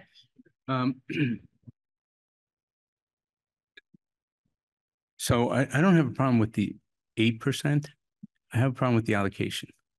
And it's the allocation that I think should be up to debate and moving around. I realize we're in a tough budget year, but the board does have a role. We're not mere rubber stamps, and we can speak our voice and reflect our community's desires for certain things that they want to see in their schools, like librarians, which have an exponential effect across the learning community. They're not just shuffling books around, it's technology, it's integration with many different classroom events. So it's not a singular role, it's a multifaceted role. So supportive of the 8%, but not this configuration. And I think we have it within our abilities to re-alter the configuration, and it's not disrespectful. I agree with Diane. It's not disrespectful to answer questions or ask questions and have a different opinion. If it is, what are we even doing here? Why would we even have an elected board if you're asking questions of the folks that we hire and ask them to explain things and then come to a different conclusion? Why are we even here then? I mean, this professional, people come in, ask her opinion, they go, you know what? We love your opinion, but we're not going to accept it. We're going to go somewhere else. Great. That's the way the expertise works. You can pick and you can choose. And again, it's not disrespectful, just seeing things differently, because our administrators do come from a vantage point that they have, which may not necessarily resonate with the community. I mean, anyway, I support the 8%, not this allocation. And I wouldn't vote for this 8% allocation as it is.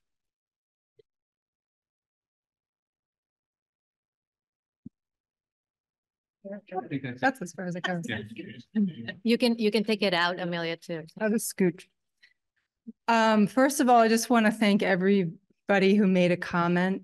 And in last meeting, I really appreciate the energy and the care and the discourse. I think that everybody in this room is passionate about public education. And in a perfect scenario, we wouldn't be making any cuts, or if we would, we wouldn't be cutting any of the allied arts programs. And at the end of last meeting, I said that I was leaning towards the 10%, ideally without any cuts to the allied arts. And I'm appreciating the complexity of the financial cliff that we're all facing.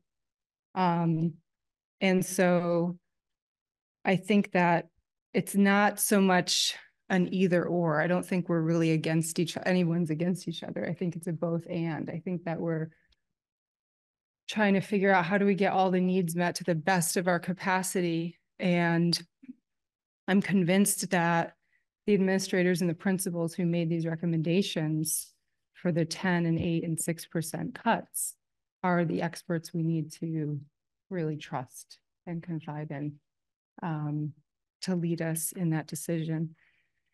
And so I'm thinking about, if we go for the 10% and it doesn't pass and we're kicked back to the 80% of last year's budget, we're jeopardizing the sustainable solution, which is reconfiguration. We're jeopardizing quality education for our students, which it was stated has the intention of giving the students as good of a quality education that they have now without any of these cuts, if not better. And so beginning with the end in mind, I think that the recommendation that Richard made, actually, if we can go for the 6% and not use the fund balance, and we land somewhere in the 8% range, we can preserve what we have to the best of our capacity with the vision of the sustainable solution for reconfiguration. Thank you, Amelia. Joshua? Hi, everyone.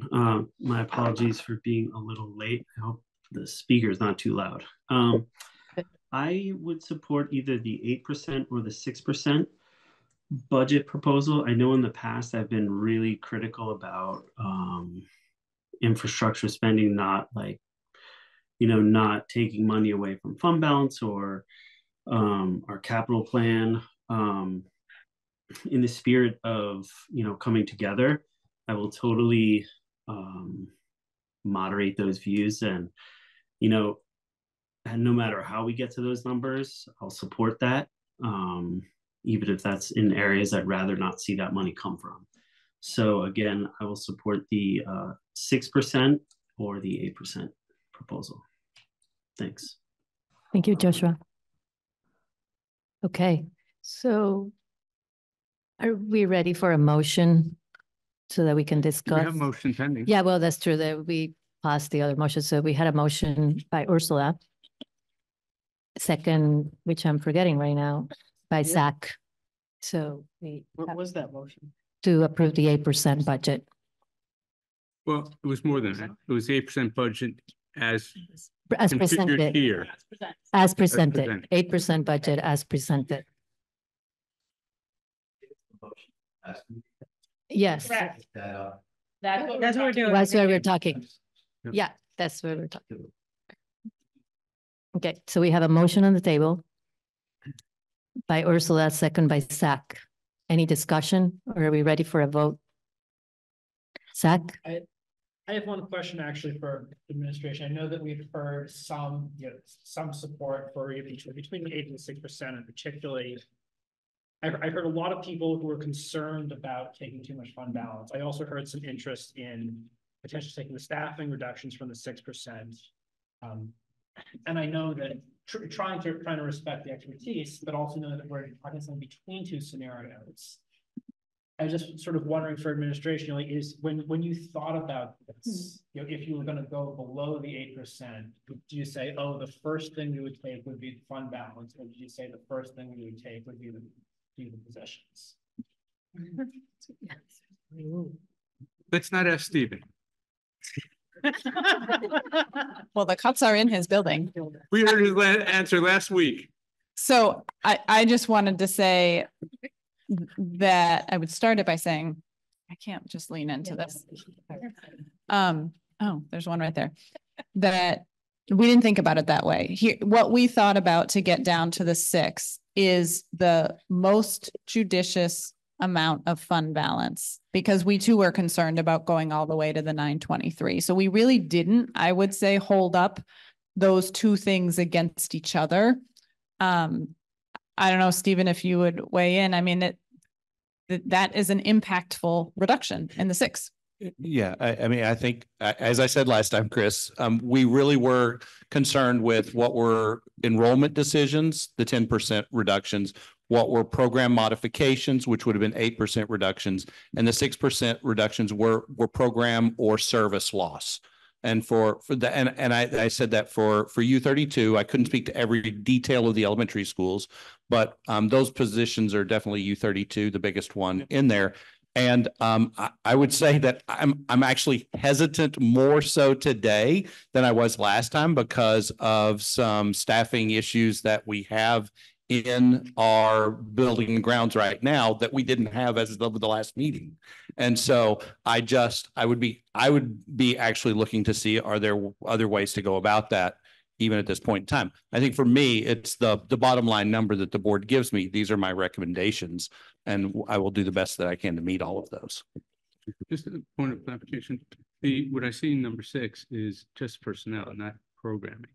Unless personnel is so intimately well, I would say programming. So programming and services is the way that I hope that I express that. So this person. Well, you did, but in this number 6, I only see personnel. Correct. And that would affect the services that we can provide within our school. So if we had the building and grounds position was cut, that would be a reduction in the services that we could provide to our school. Now, as you said, those aren't necessarily the person in front of a kid teaching, but keeping our building open is probably an important part of teaching kids. Thank you, Stephen. Any other questions? Natasha? Yeah, just to. Can you use the mic just for the people online? Yeah, this is just a clarifying question. When you put up the positions that were being cut with the previous budget, it included 2 ESP positions that were unfilled, and the 6% also has 2 ESP positions that are unfilled. Is that 2 additional? Okay, I just wanted to make sure. Yep, that was total of 4. Thank you. Yep. Okay, any other clarifying questions before we vote? Daniel? Maybe there are comments more than questions. There's sort of a question in there. I was just going to reiterate a point I made last time around, which is that the use of the fund balance gives me pause. The amount, 485,000 is a lot. And I don't want us to not use fund balance next budget. Because we're gonna have to basically make up that entire amount in cuts next time around if we don't use fund balance. So I am voting for the 8% and the use of $485,000 in fund balance, with the full expectation that I'm going to also advocate for 200 and whatever it is, $42,000 in fund balance for our next budget. So Okay. that so it's a graduated step up in terms of dependence on that that one-time those one-time funds. I also wanted to just say that I also support the reduction to an 8% spending increase, but I don't necessarily support the way. I'm not endorsing this list of cuts. I'm endorsing the 8% spending increase, and I think it's if the situation changes, if the landscape changes, if we've learned things, if our administration has learned things through this process and feels like changes should be made to this list, I hope they will come to us with those changes. And I for one, would be very receptive to hearing about changes to that list. So the Thank you, Daniel. point of clarification is that if we vote yes on the motion that is currently pending as it is, the administration has no obligation to come back to us. And we are endorsing these cuts. And so let's not fool ourselves that we're not doing that, because we're endorsing cuts that are on this paper right now for that 8% budget cut. And I would be stunned if that was reconfigured in any way, just because this, at least what I've heard, it's delicately balanced together. And if you pull out one of these pieces, it falls apart. So I would be stunned if there's any retooling of this, because we're not voting on an 8% increase to be then reallocated. We're voting on this proposal and these cuts. So if we want something different than that, we can say we're voting for an 8% increase, but we're not being, and ask the administration to come back with a different allocation. Otherwise, I think we're voting on these allocations. Can I just respond to that? Go ahead, Daniel. I understand that. Mm-hmm. And I think our opinions, while we have the same opinion about not endorsing this list of cuts, I'm just leaving the door open for them to change their mind. I would not be stunned. That would not be the word I would use if they changed some version of some part of this list.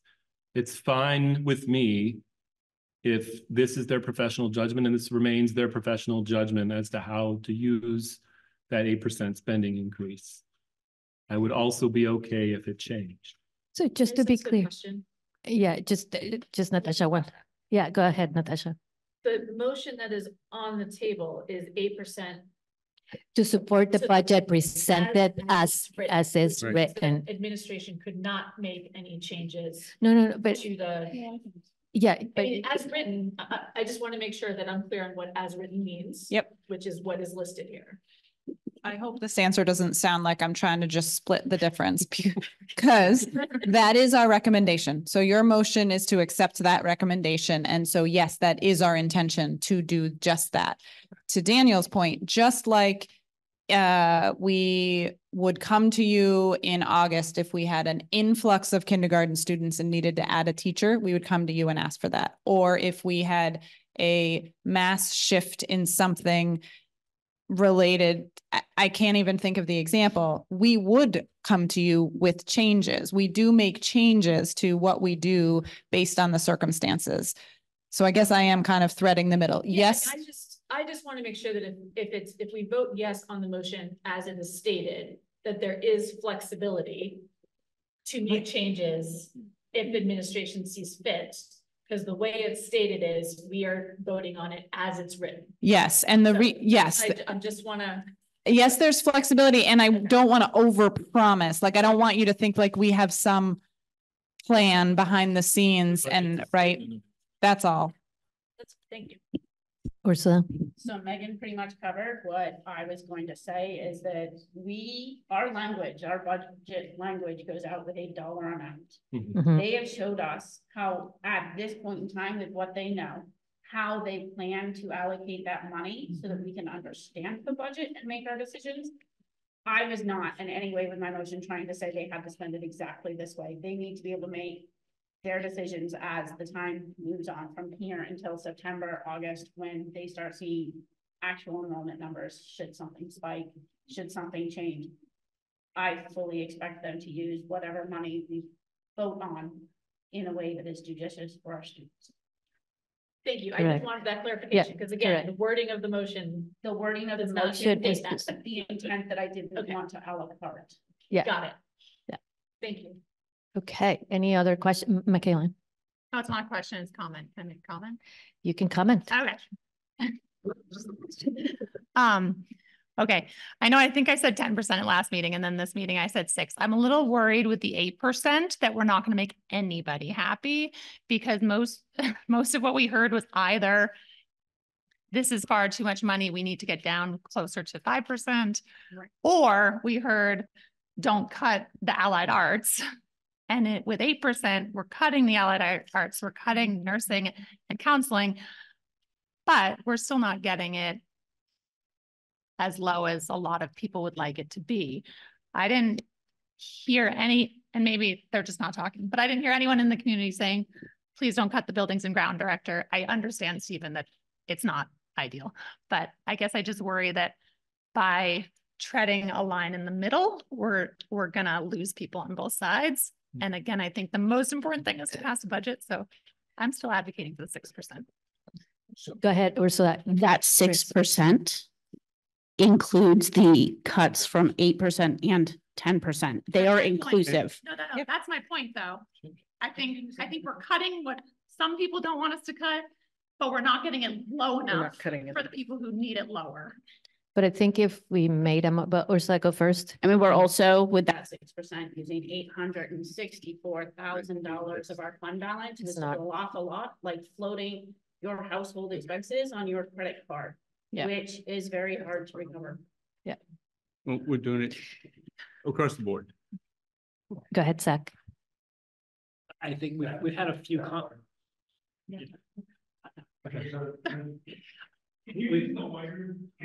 Okay. So we've had a few comments about how we need to really up our game in terms of our communication, and I absolutely agree with those. I think, we've certainly had some just straight up, comments in favor of the 6%.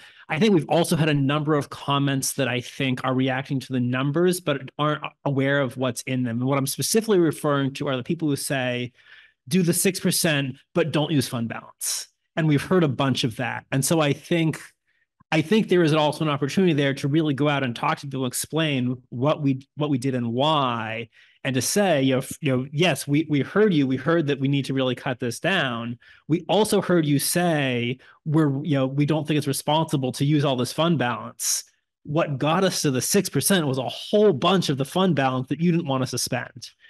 And so that's, it's definitely going to be a bunch of work for us to really get that message out and get that message crisp and clear.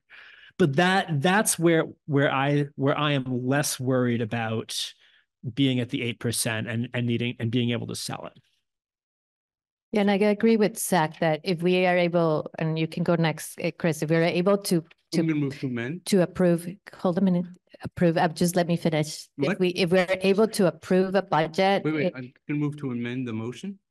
Let her finish. Just let me finish. I was just not done. Can you hear me? Oh, can I? Well, can you hear me, Michaela? Yeah. It's hard for me to hear. Okay, so what I was just saying, following what Zach was saying, is that if we right now are able to agree in a budget, vote in the motion of the 8%, we can move and really, split ourselves up to mobilize and inform our community and be able to all move to pass our budget, be able to have a postcard ready to send, be able to have a flyer, frequently asked questions, like really spend some time talking about how we're going to pass this budget together. So if we could if we can spend more time in that part right now, so let's try to finish this deliberation.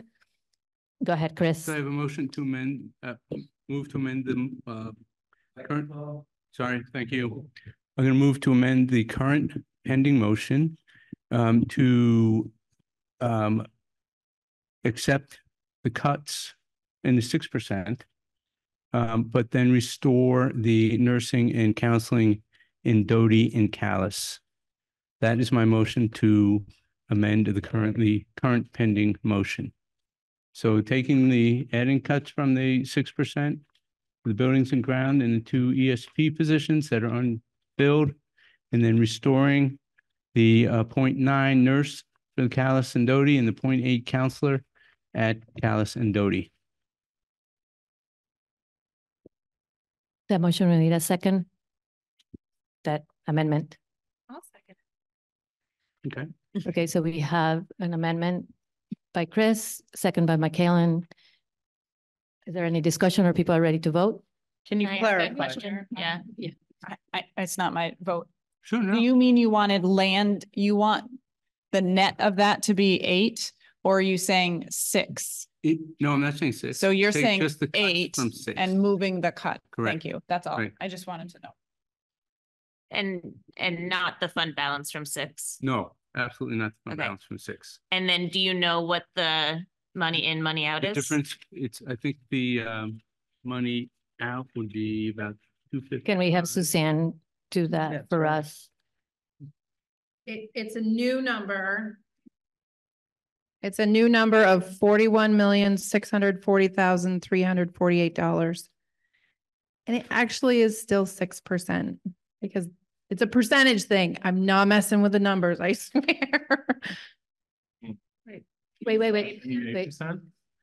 No. Essentially, Chris's motion gives you a 6% budget. But he's I adding the hope not. allied arts. I hope not. He's adding the allied arts. I added the He added buildings and grounds. It's $110,460. The 2 ESP positions of 143,674, and the total there is 255,134. And then adding back in the nurse for Doty and Callis, and that's the 92,674. Plus the counselor at 87,848, and that's a total of 180,522. So there's a net reduction, additional reduction of about $75,000 or so. You wanted the fund balance in there. No. Not the 800. Not The the regular fund, 800. the fund balance is connected to the 8%. So he wants to use the 480. The 485. Michelle, Yeah. Caroline? I just want to make sure with Chris's, he realizes there's still 0.2 nurse in there, so you're adding back some schools, but not all. The 8% Correct. has roughly 0.2 nurse, just making sure you were. That's in the Right. 8% Yeah. column. Well, it's, Maybe should there also come. it was specific to Doty and Callis. Yes.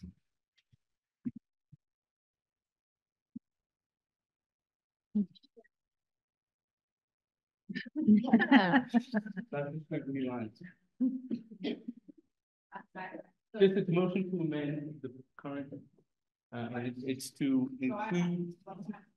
Yeah. Any motion to accept it, in a 6% budget, but to restore nursing and counselors in Doty and Callis. Right. And Suzanne, their resources amount would be 41,640,348. But. Which would be a reduction. But that was what you thought you meant to move the fund balance. He's recalculating what that number will be because the fund balance is not being used. It's listed in the 6%. Right. So how much is still It's okay. Just for now, let's just try to get the number. And I also wanna, just as discussion, just reminded us that we looked at the equitable distribution of resources, and I know that that's not what everybody's thinking right now, but in the current, we were trying to make it so that it's more equitable across students and staff. So this would undo that. Ursula? To Floor's point, can Chris discuss how he thinks that these adjustments that you're making will affect the schools and the entire system? The entire system? Yes, within the think it- pillars that we asked them to explore when making the budgets. It would certainly help two of our schools that would have their current level of nursing and counseling maintained. And certainly that would be a help for the students in those schools. I think you would agree. And that has a ripple effect across the district, because if they're down a nurse and counselors, does the district just ignore the needs then in those two schools? Or do resources come from other places to address those needs? And we had a doctor saying, you know, if you have a kid who gets hurt, like telemedicine is great for some things, probably not really great for young kids. And you know, there's using the resources we have in the way that makes most sense within the circumstances of, and again, young kids. So that's where I think it's a beneficial effect without being a negative to the district as a whole, because this actually lowers the budget by $75,000. Is it equitable? Of course it is. Can you define equitable? Is it going to be? It's not, but It's not equitable. it's still cut, and Rumney's nurse, and Rumney's had a 1.0 all along, and they're still, you're right, so you're increasing, and Rumney's bigger than both Callis and Doty. Does that mean Callis and Doty shouldn't have? And I'm not saying they shouldn't, but where's the equity to Rumney as well? Restore the 0.2 for the Rumney nurse too, and then we'll reduce the overall benefit to the budget. Well, and equitable does not mean equal. It means giving each school what they need. And Worcester is the lowest socioeconomic town in our district, which does not always carry a heavier burden for mental health, but certainly isn't where I would recommend making cuts.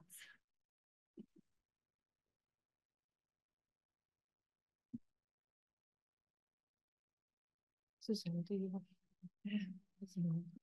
Okay, I have a number, not including the Rumney nurse. It's a $41,640,348 budget, which is a 7.76% increase. So lower than 8%. Yep. Okay. Yep. So I'm going to move to amend my amendment to include the Rumney nurse, which adds another $22,016.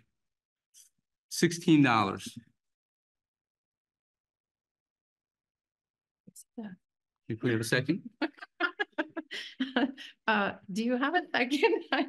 I'll second it just for. Okay, $41,662,364, and it's a 7.83% increase. 7 point what? I'm sorry. 83%. Thank you. So now they each have one FTE. Correct. To add 0.2. Yeah, for nurse. For nurse.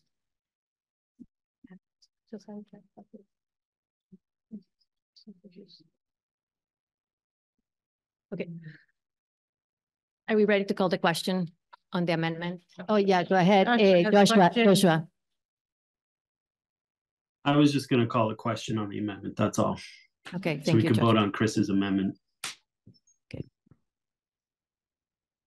All those in favor of the amendment, do anybody needs to be read again? The complicated amendment, or are you ready to vote on the second amendment by Chris to include also the Rumney nurse? All those in favor, please signify by saying, well, I think I'm just gonna make a roll call to make it faster, so, or well, maybe not faster. Let's do a voice call first. All those in favor, please signify by saying aye. Aye. Aye. Any, all of those opposed, please say nay. Nay. Nay. Okay, that's gonna be complicated. So, Amelia?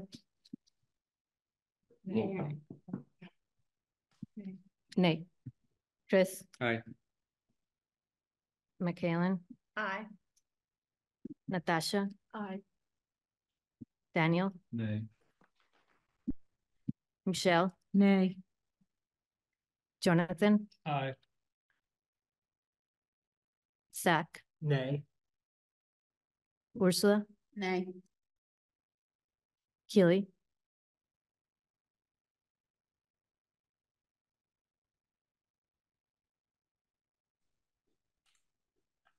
Aye. Diane, Aye. Joshua, Nay.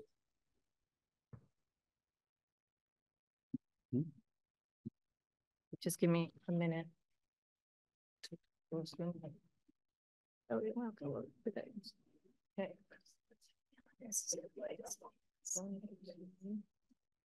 3, 4, 5.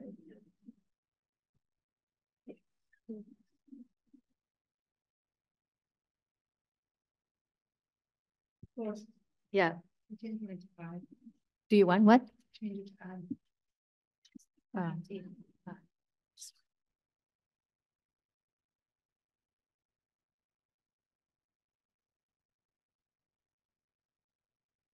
We have 1, 2, 3, 4, 5, 6, 7 eyes. And 1, 2, 3, 4, 5, 6 nays.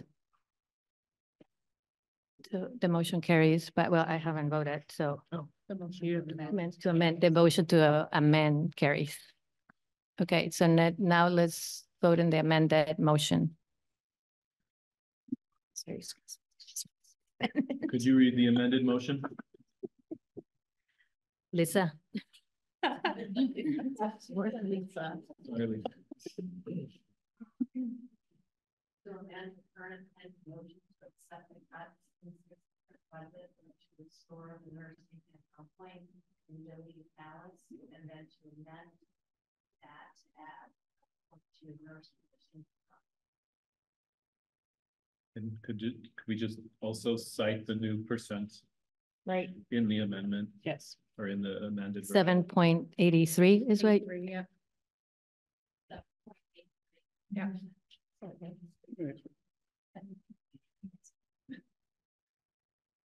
Okay, everybody's clear? No, sorry. Are we voting on the amendments or we're voting on It is Ursula's with the amendment? No. Now That is the new motion. That is a new motion. That is Yeah. the new So we are voting on the motion as amended. Okay, as amended. I was just. Yeah. Any questions? So I'm just gonna go around. I'm gonna start here. Diane? Aye. Okay. Keely? Aye. Ursula? Nay. Zach? Aye. Jonathan? Aye. Michelle? Aye. Daniel? Aye. Natasha? Aye. Michaelan? Aye. Chris? Aye. Amelia? Aye. Joshua? Aye.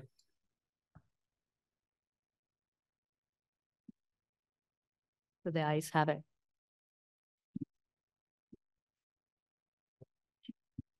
Can you read that dollar amount? Yeah, for the warning. the warning.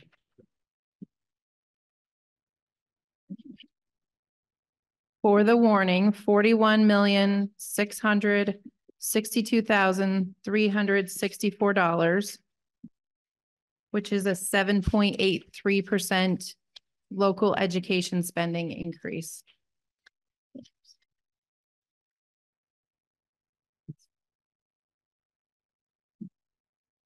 Okay, 62,000. 41, 660.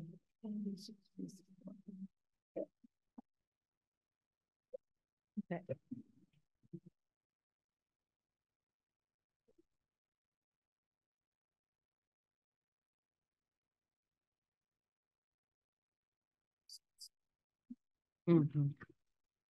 Okay, so you guys have the. But should we do should we do the ballot? Please?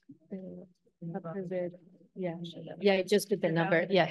But yeah, that's true. The warning is approved. Okay, so yeah, just to make clear that everybody knows the warning is approved like that, and then we'll need the signature for everybody. Oh, the warning is that this approves the warning. So this would be the warning for the vote, the amount that Suzanne just read, the was it 41,622 with $364.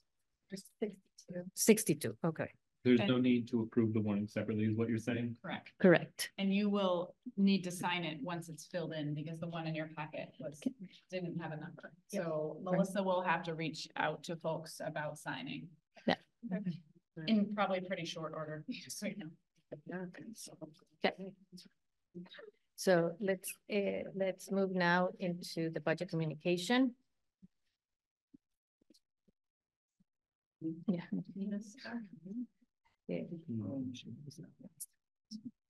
So the finance committee and the steering committee met this week to try to come up with a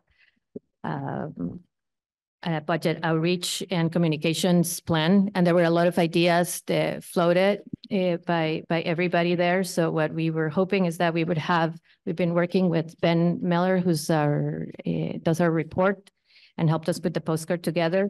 So we were hoping to have we will have a multi-page a flyer like we had trifold like we had the last time, but have it be 2 pages so we can include more information there. So the introductory message, the overview of the budget, the tax rate projections, and frequently asked questions. We're still working on those, and everybody's going to contribute to that. The annual report will be also posted and updated in the website. We're not going to reprint the big annual report. We're going to have the annual report in the website. And we would like to have a standalone, and I'll let Megan talk about the frequently asked questions in a minute. And the next part of it is that we're going to have the informational meeting, which we all agreed to in April 17. And this is when we will be presenting we're trying to do it before everybody goes on vacation, right? So we would do this together, and now we own the budget. So the board will be presenting the budget. And then the outreach meeting, this is an idea that both the steering committee and the finance committee had, is that maybe on May 1st, instead of we were scheduled to have a meeting, we would reschedule our quality committee meeting. And instead of that, we would have representation. So split the board into 5, basically, and have a meeting but with representation across town. So not just Middlesex, go to Middlesex, and East Montpelier to East Montpelier. So we would have representation and have the steering committee members that each one represents. That's one of the ideas, that they could schedule a time, or we can just split up in 5 representational groups, and use that May 1st like a carousel kind of thing. And we would facilitate a presentation of the budget. By April 17, we would have talking points, and we would have separated our roles. So we would use that same information for each of us to go. It doesn't have to be in the school. If that community decides that the best place to meet is, I don't know, the Wami Bar, like you tell me, it can be the school, you decide. We were thinking about an informational video that could be in the website. So it runs the budget and just have a short presentation of the budget. And then, still try to do our best with the social media and other ideas. But before we do other ideas, I wanted Megan to talk a little bit about the frequently asked questions. Really just look for the board's input. The concept is that we would just have an available frequently asked questions space on our website. We would also push it out so that people are seeing it. This in the printout are just some ideas from questions that we know people have asked in the community. I'm not asking you to answer them. We'll answer them. We want to make sure we have all the questions. So we know that people want to know about income sensitivity, and they want to know not only what that looks like, but also how would they access that. Suzanne has some good information about that. So we will have that in there. Obviously, just sort of that general question, if the budget's going up by 7.8%, whatever percent, how come my tax rate is different from that? So basically just information about why that is. How can I better understand our funding system? Obviously an explanation of the reductions, including where they come from and functional area. Why can't consolidation be considered for FY25? That's a question that comes up. So we know that these are questions and we'll include those. What other questions have board members heard that you think this document should include? I have two possibilities. One is it was very helpful to see that per pupil cost. And so I think, is there a way to have that as, what does this mean per pupil? And that the other thing is, what is the impact of using fund balance? Because I know that's a big question that's out there.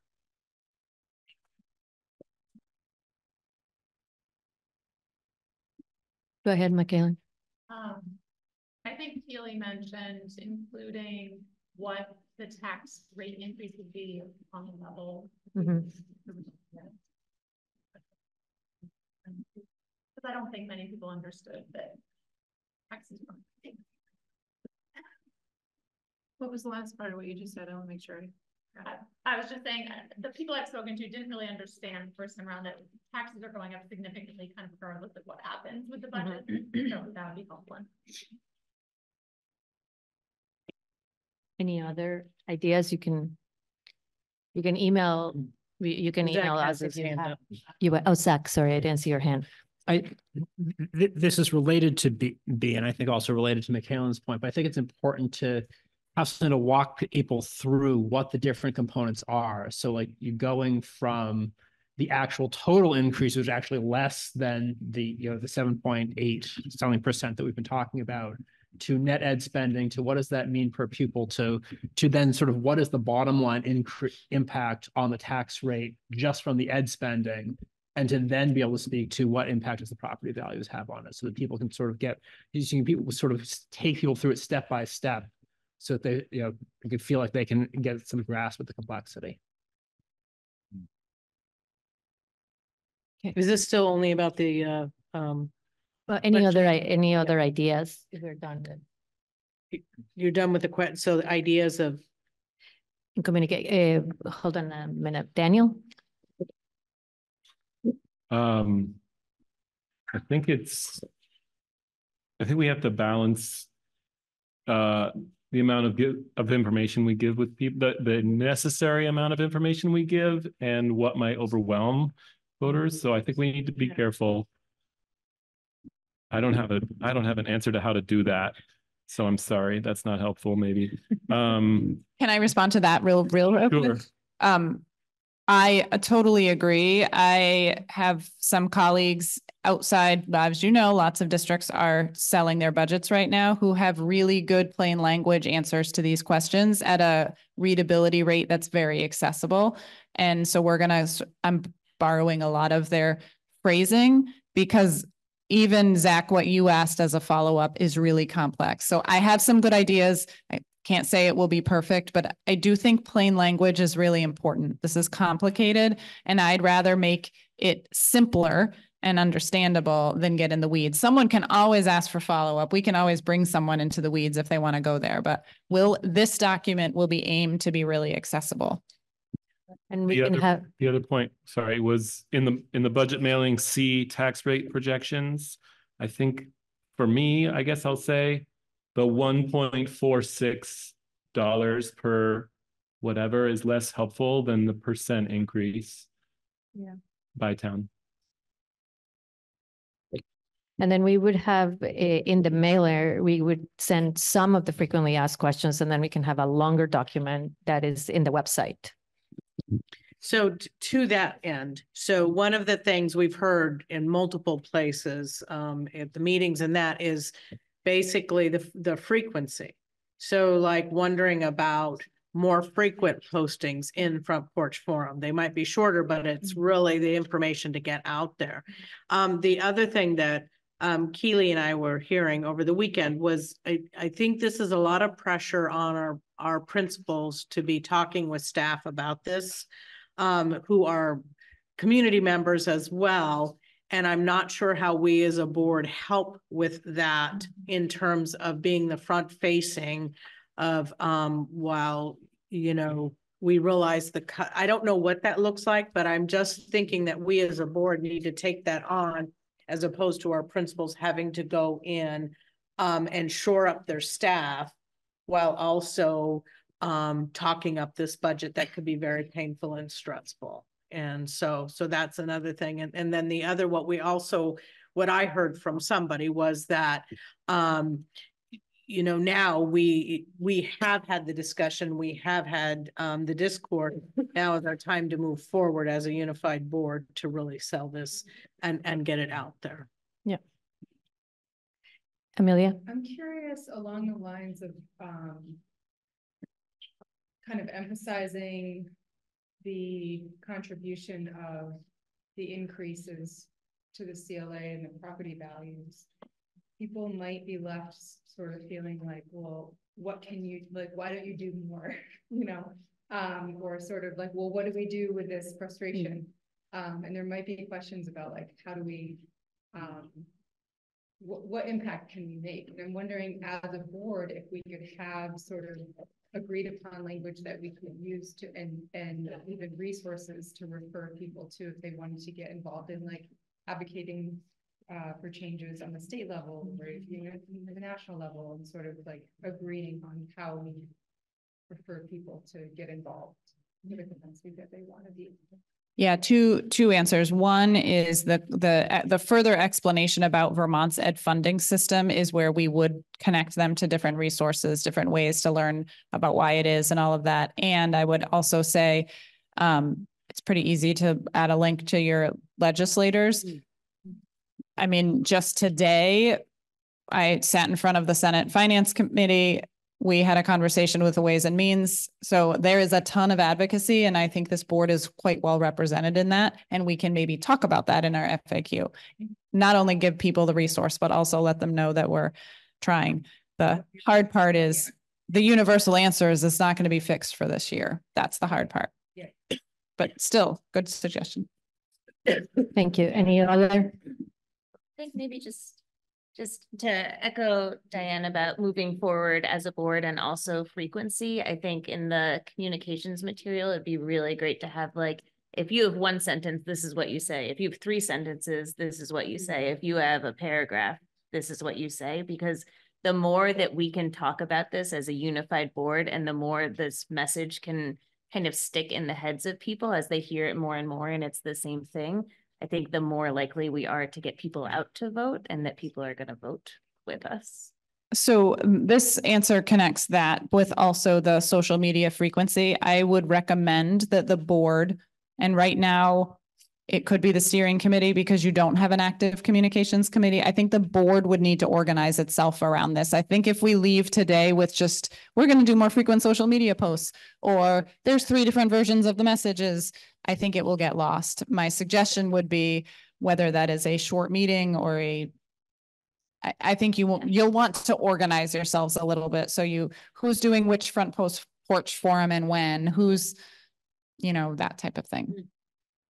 So can we form or I don't know if there's a So committee, there's a steering committee or. There's a steering committee. We can have the steering committee meet. I think we can't quite wait for the steering committee to meet before putting it, I will write an update of today that the steering committee should post, right? And at least just for today, and then have a meeting of the steering committee just to go through all of the other parts. And then I agree with you, Kelly, like having some talking points for everybody to have the same, especially when we go to each of our communities all separate. And then we would still need to partner, because as board members, we can't say vote yes, and I hope that everybody understands that, right? We can give information and ask people to come to vote. It could be parents and other people can go out and say, please vote yes for the board. So you would need the partnership of other people. But I think if we are at the forefront of putting information out and communicating when the vote is, and reminding people to go and vote, because it's not when people regularly vote. Right. So maybe I would love to be a part of that. So Diane just said that I can step in for her, or I don't know if we can both. Yeah, that would be, you guys could switch. Yeah, it'd be great.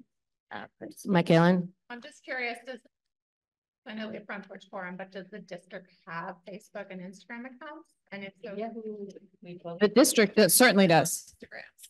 We do not have an Instagram post. We have a Facebook post, and the district gets 4 or 5 Front Porch Forum posts per month because of our account. So we do use those and push them out.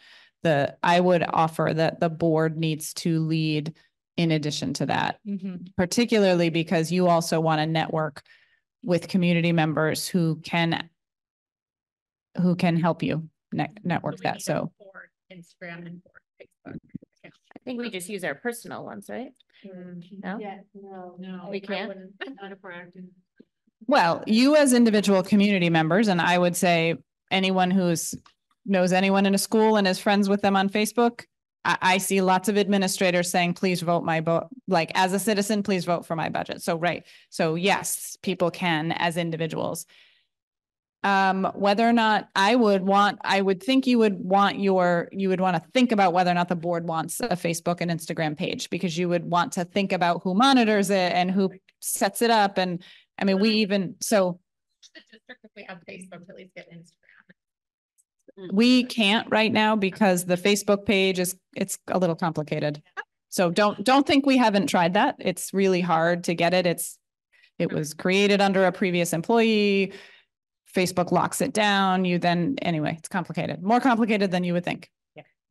And what gets, I'm hesitant to put a board Facebook account because the other districts that got in trouble with that is really hard to manage. But you, with your own individual account, you can always repost what is posted on the district account. And that's what most of us do. So like, for example, Melissa posts, there's a board meeting, repost that there's going to be a meeting. There's a board vote, you can say, please, and then your friends will see that. Ursula? I was gonna say, I also take the district ones and share it to like Middlesex as a Middlesex families group. I'm blanking exactly on the name. I'm pretty sure Worcester has something like a community group on Facebook.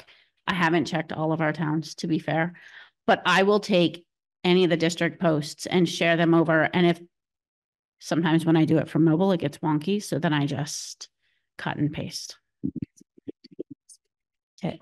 So I'm going to move us along in the interest of getting us out of here, hopefully before 9 o'clock.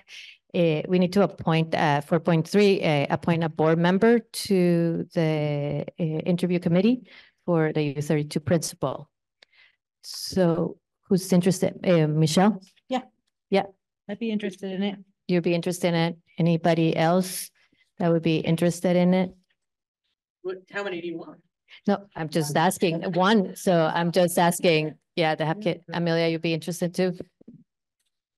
Okay, so. You what? I'm interested. So can you guys check the dates? Yeah. How about I send the dates to all 3 of you, and and we'll start with who can, I don't want to be the one to pick you, but. Yeah, I mean, throw my name. Okay. So I will send the dates to the 3 interested folks, and it is something where we would need you to be involved in all of them. So if you're not available, that would pull you out of the mix. Yeah. And then I will ask, I don't know how you want to pick from there, but we'll take it from there. Well, I think if from there, just like everybody else, if it works for the 3, for the 3 of us, I would just let the consultant pick from the 3 board members, because I don't know how. She has context. That's true. She has no. So I think the easiest way would just be to have one person. Yeah, that's fine. I'll step down. Never mind. You guys can battle it. Yeah.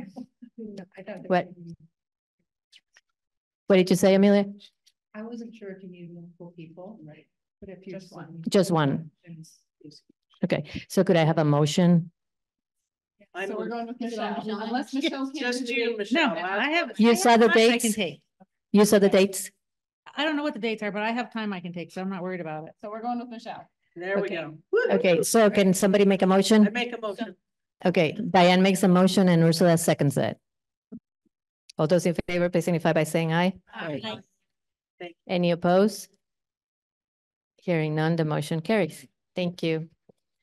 Okay, if we're not quite done, personnel. Page 12, to have a volunteer.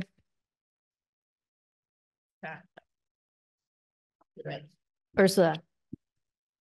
I move that we accept the resignations of Jessica Wills, Assistant Principal, and Carol Holden, Director of Special Services, with many thanks for their service.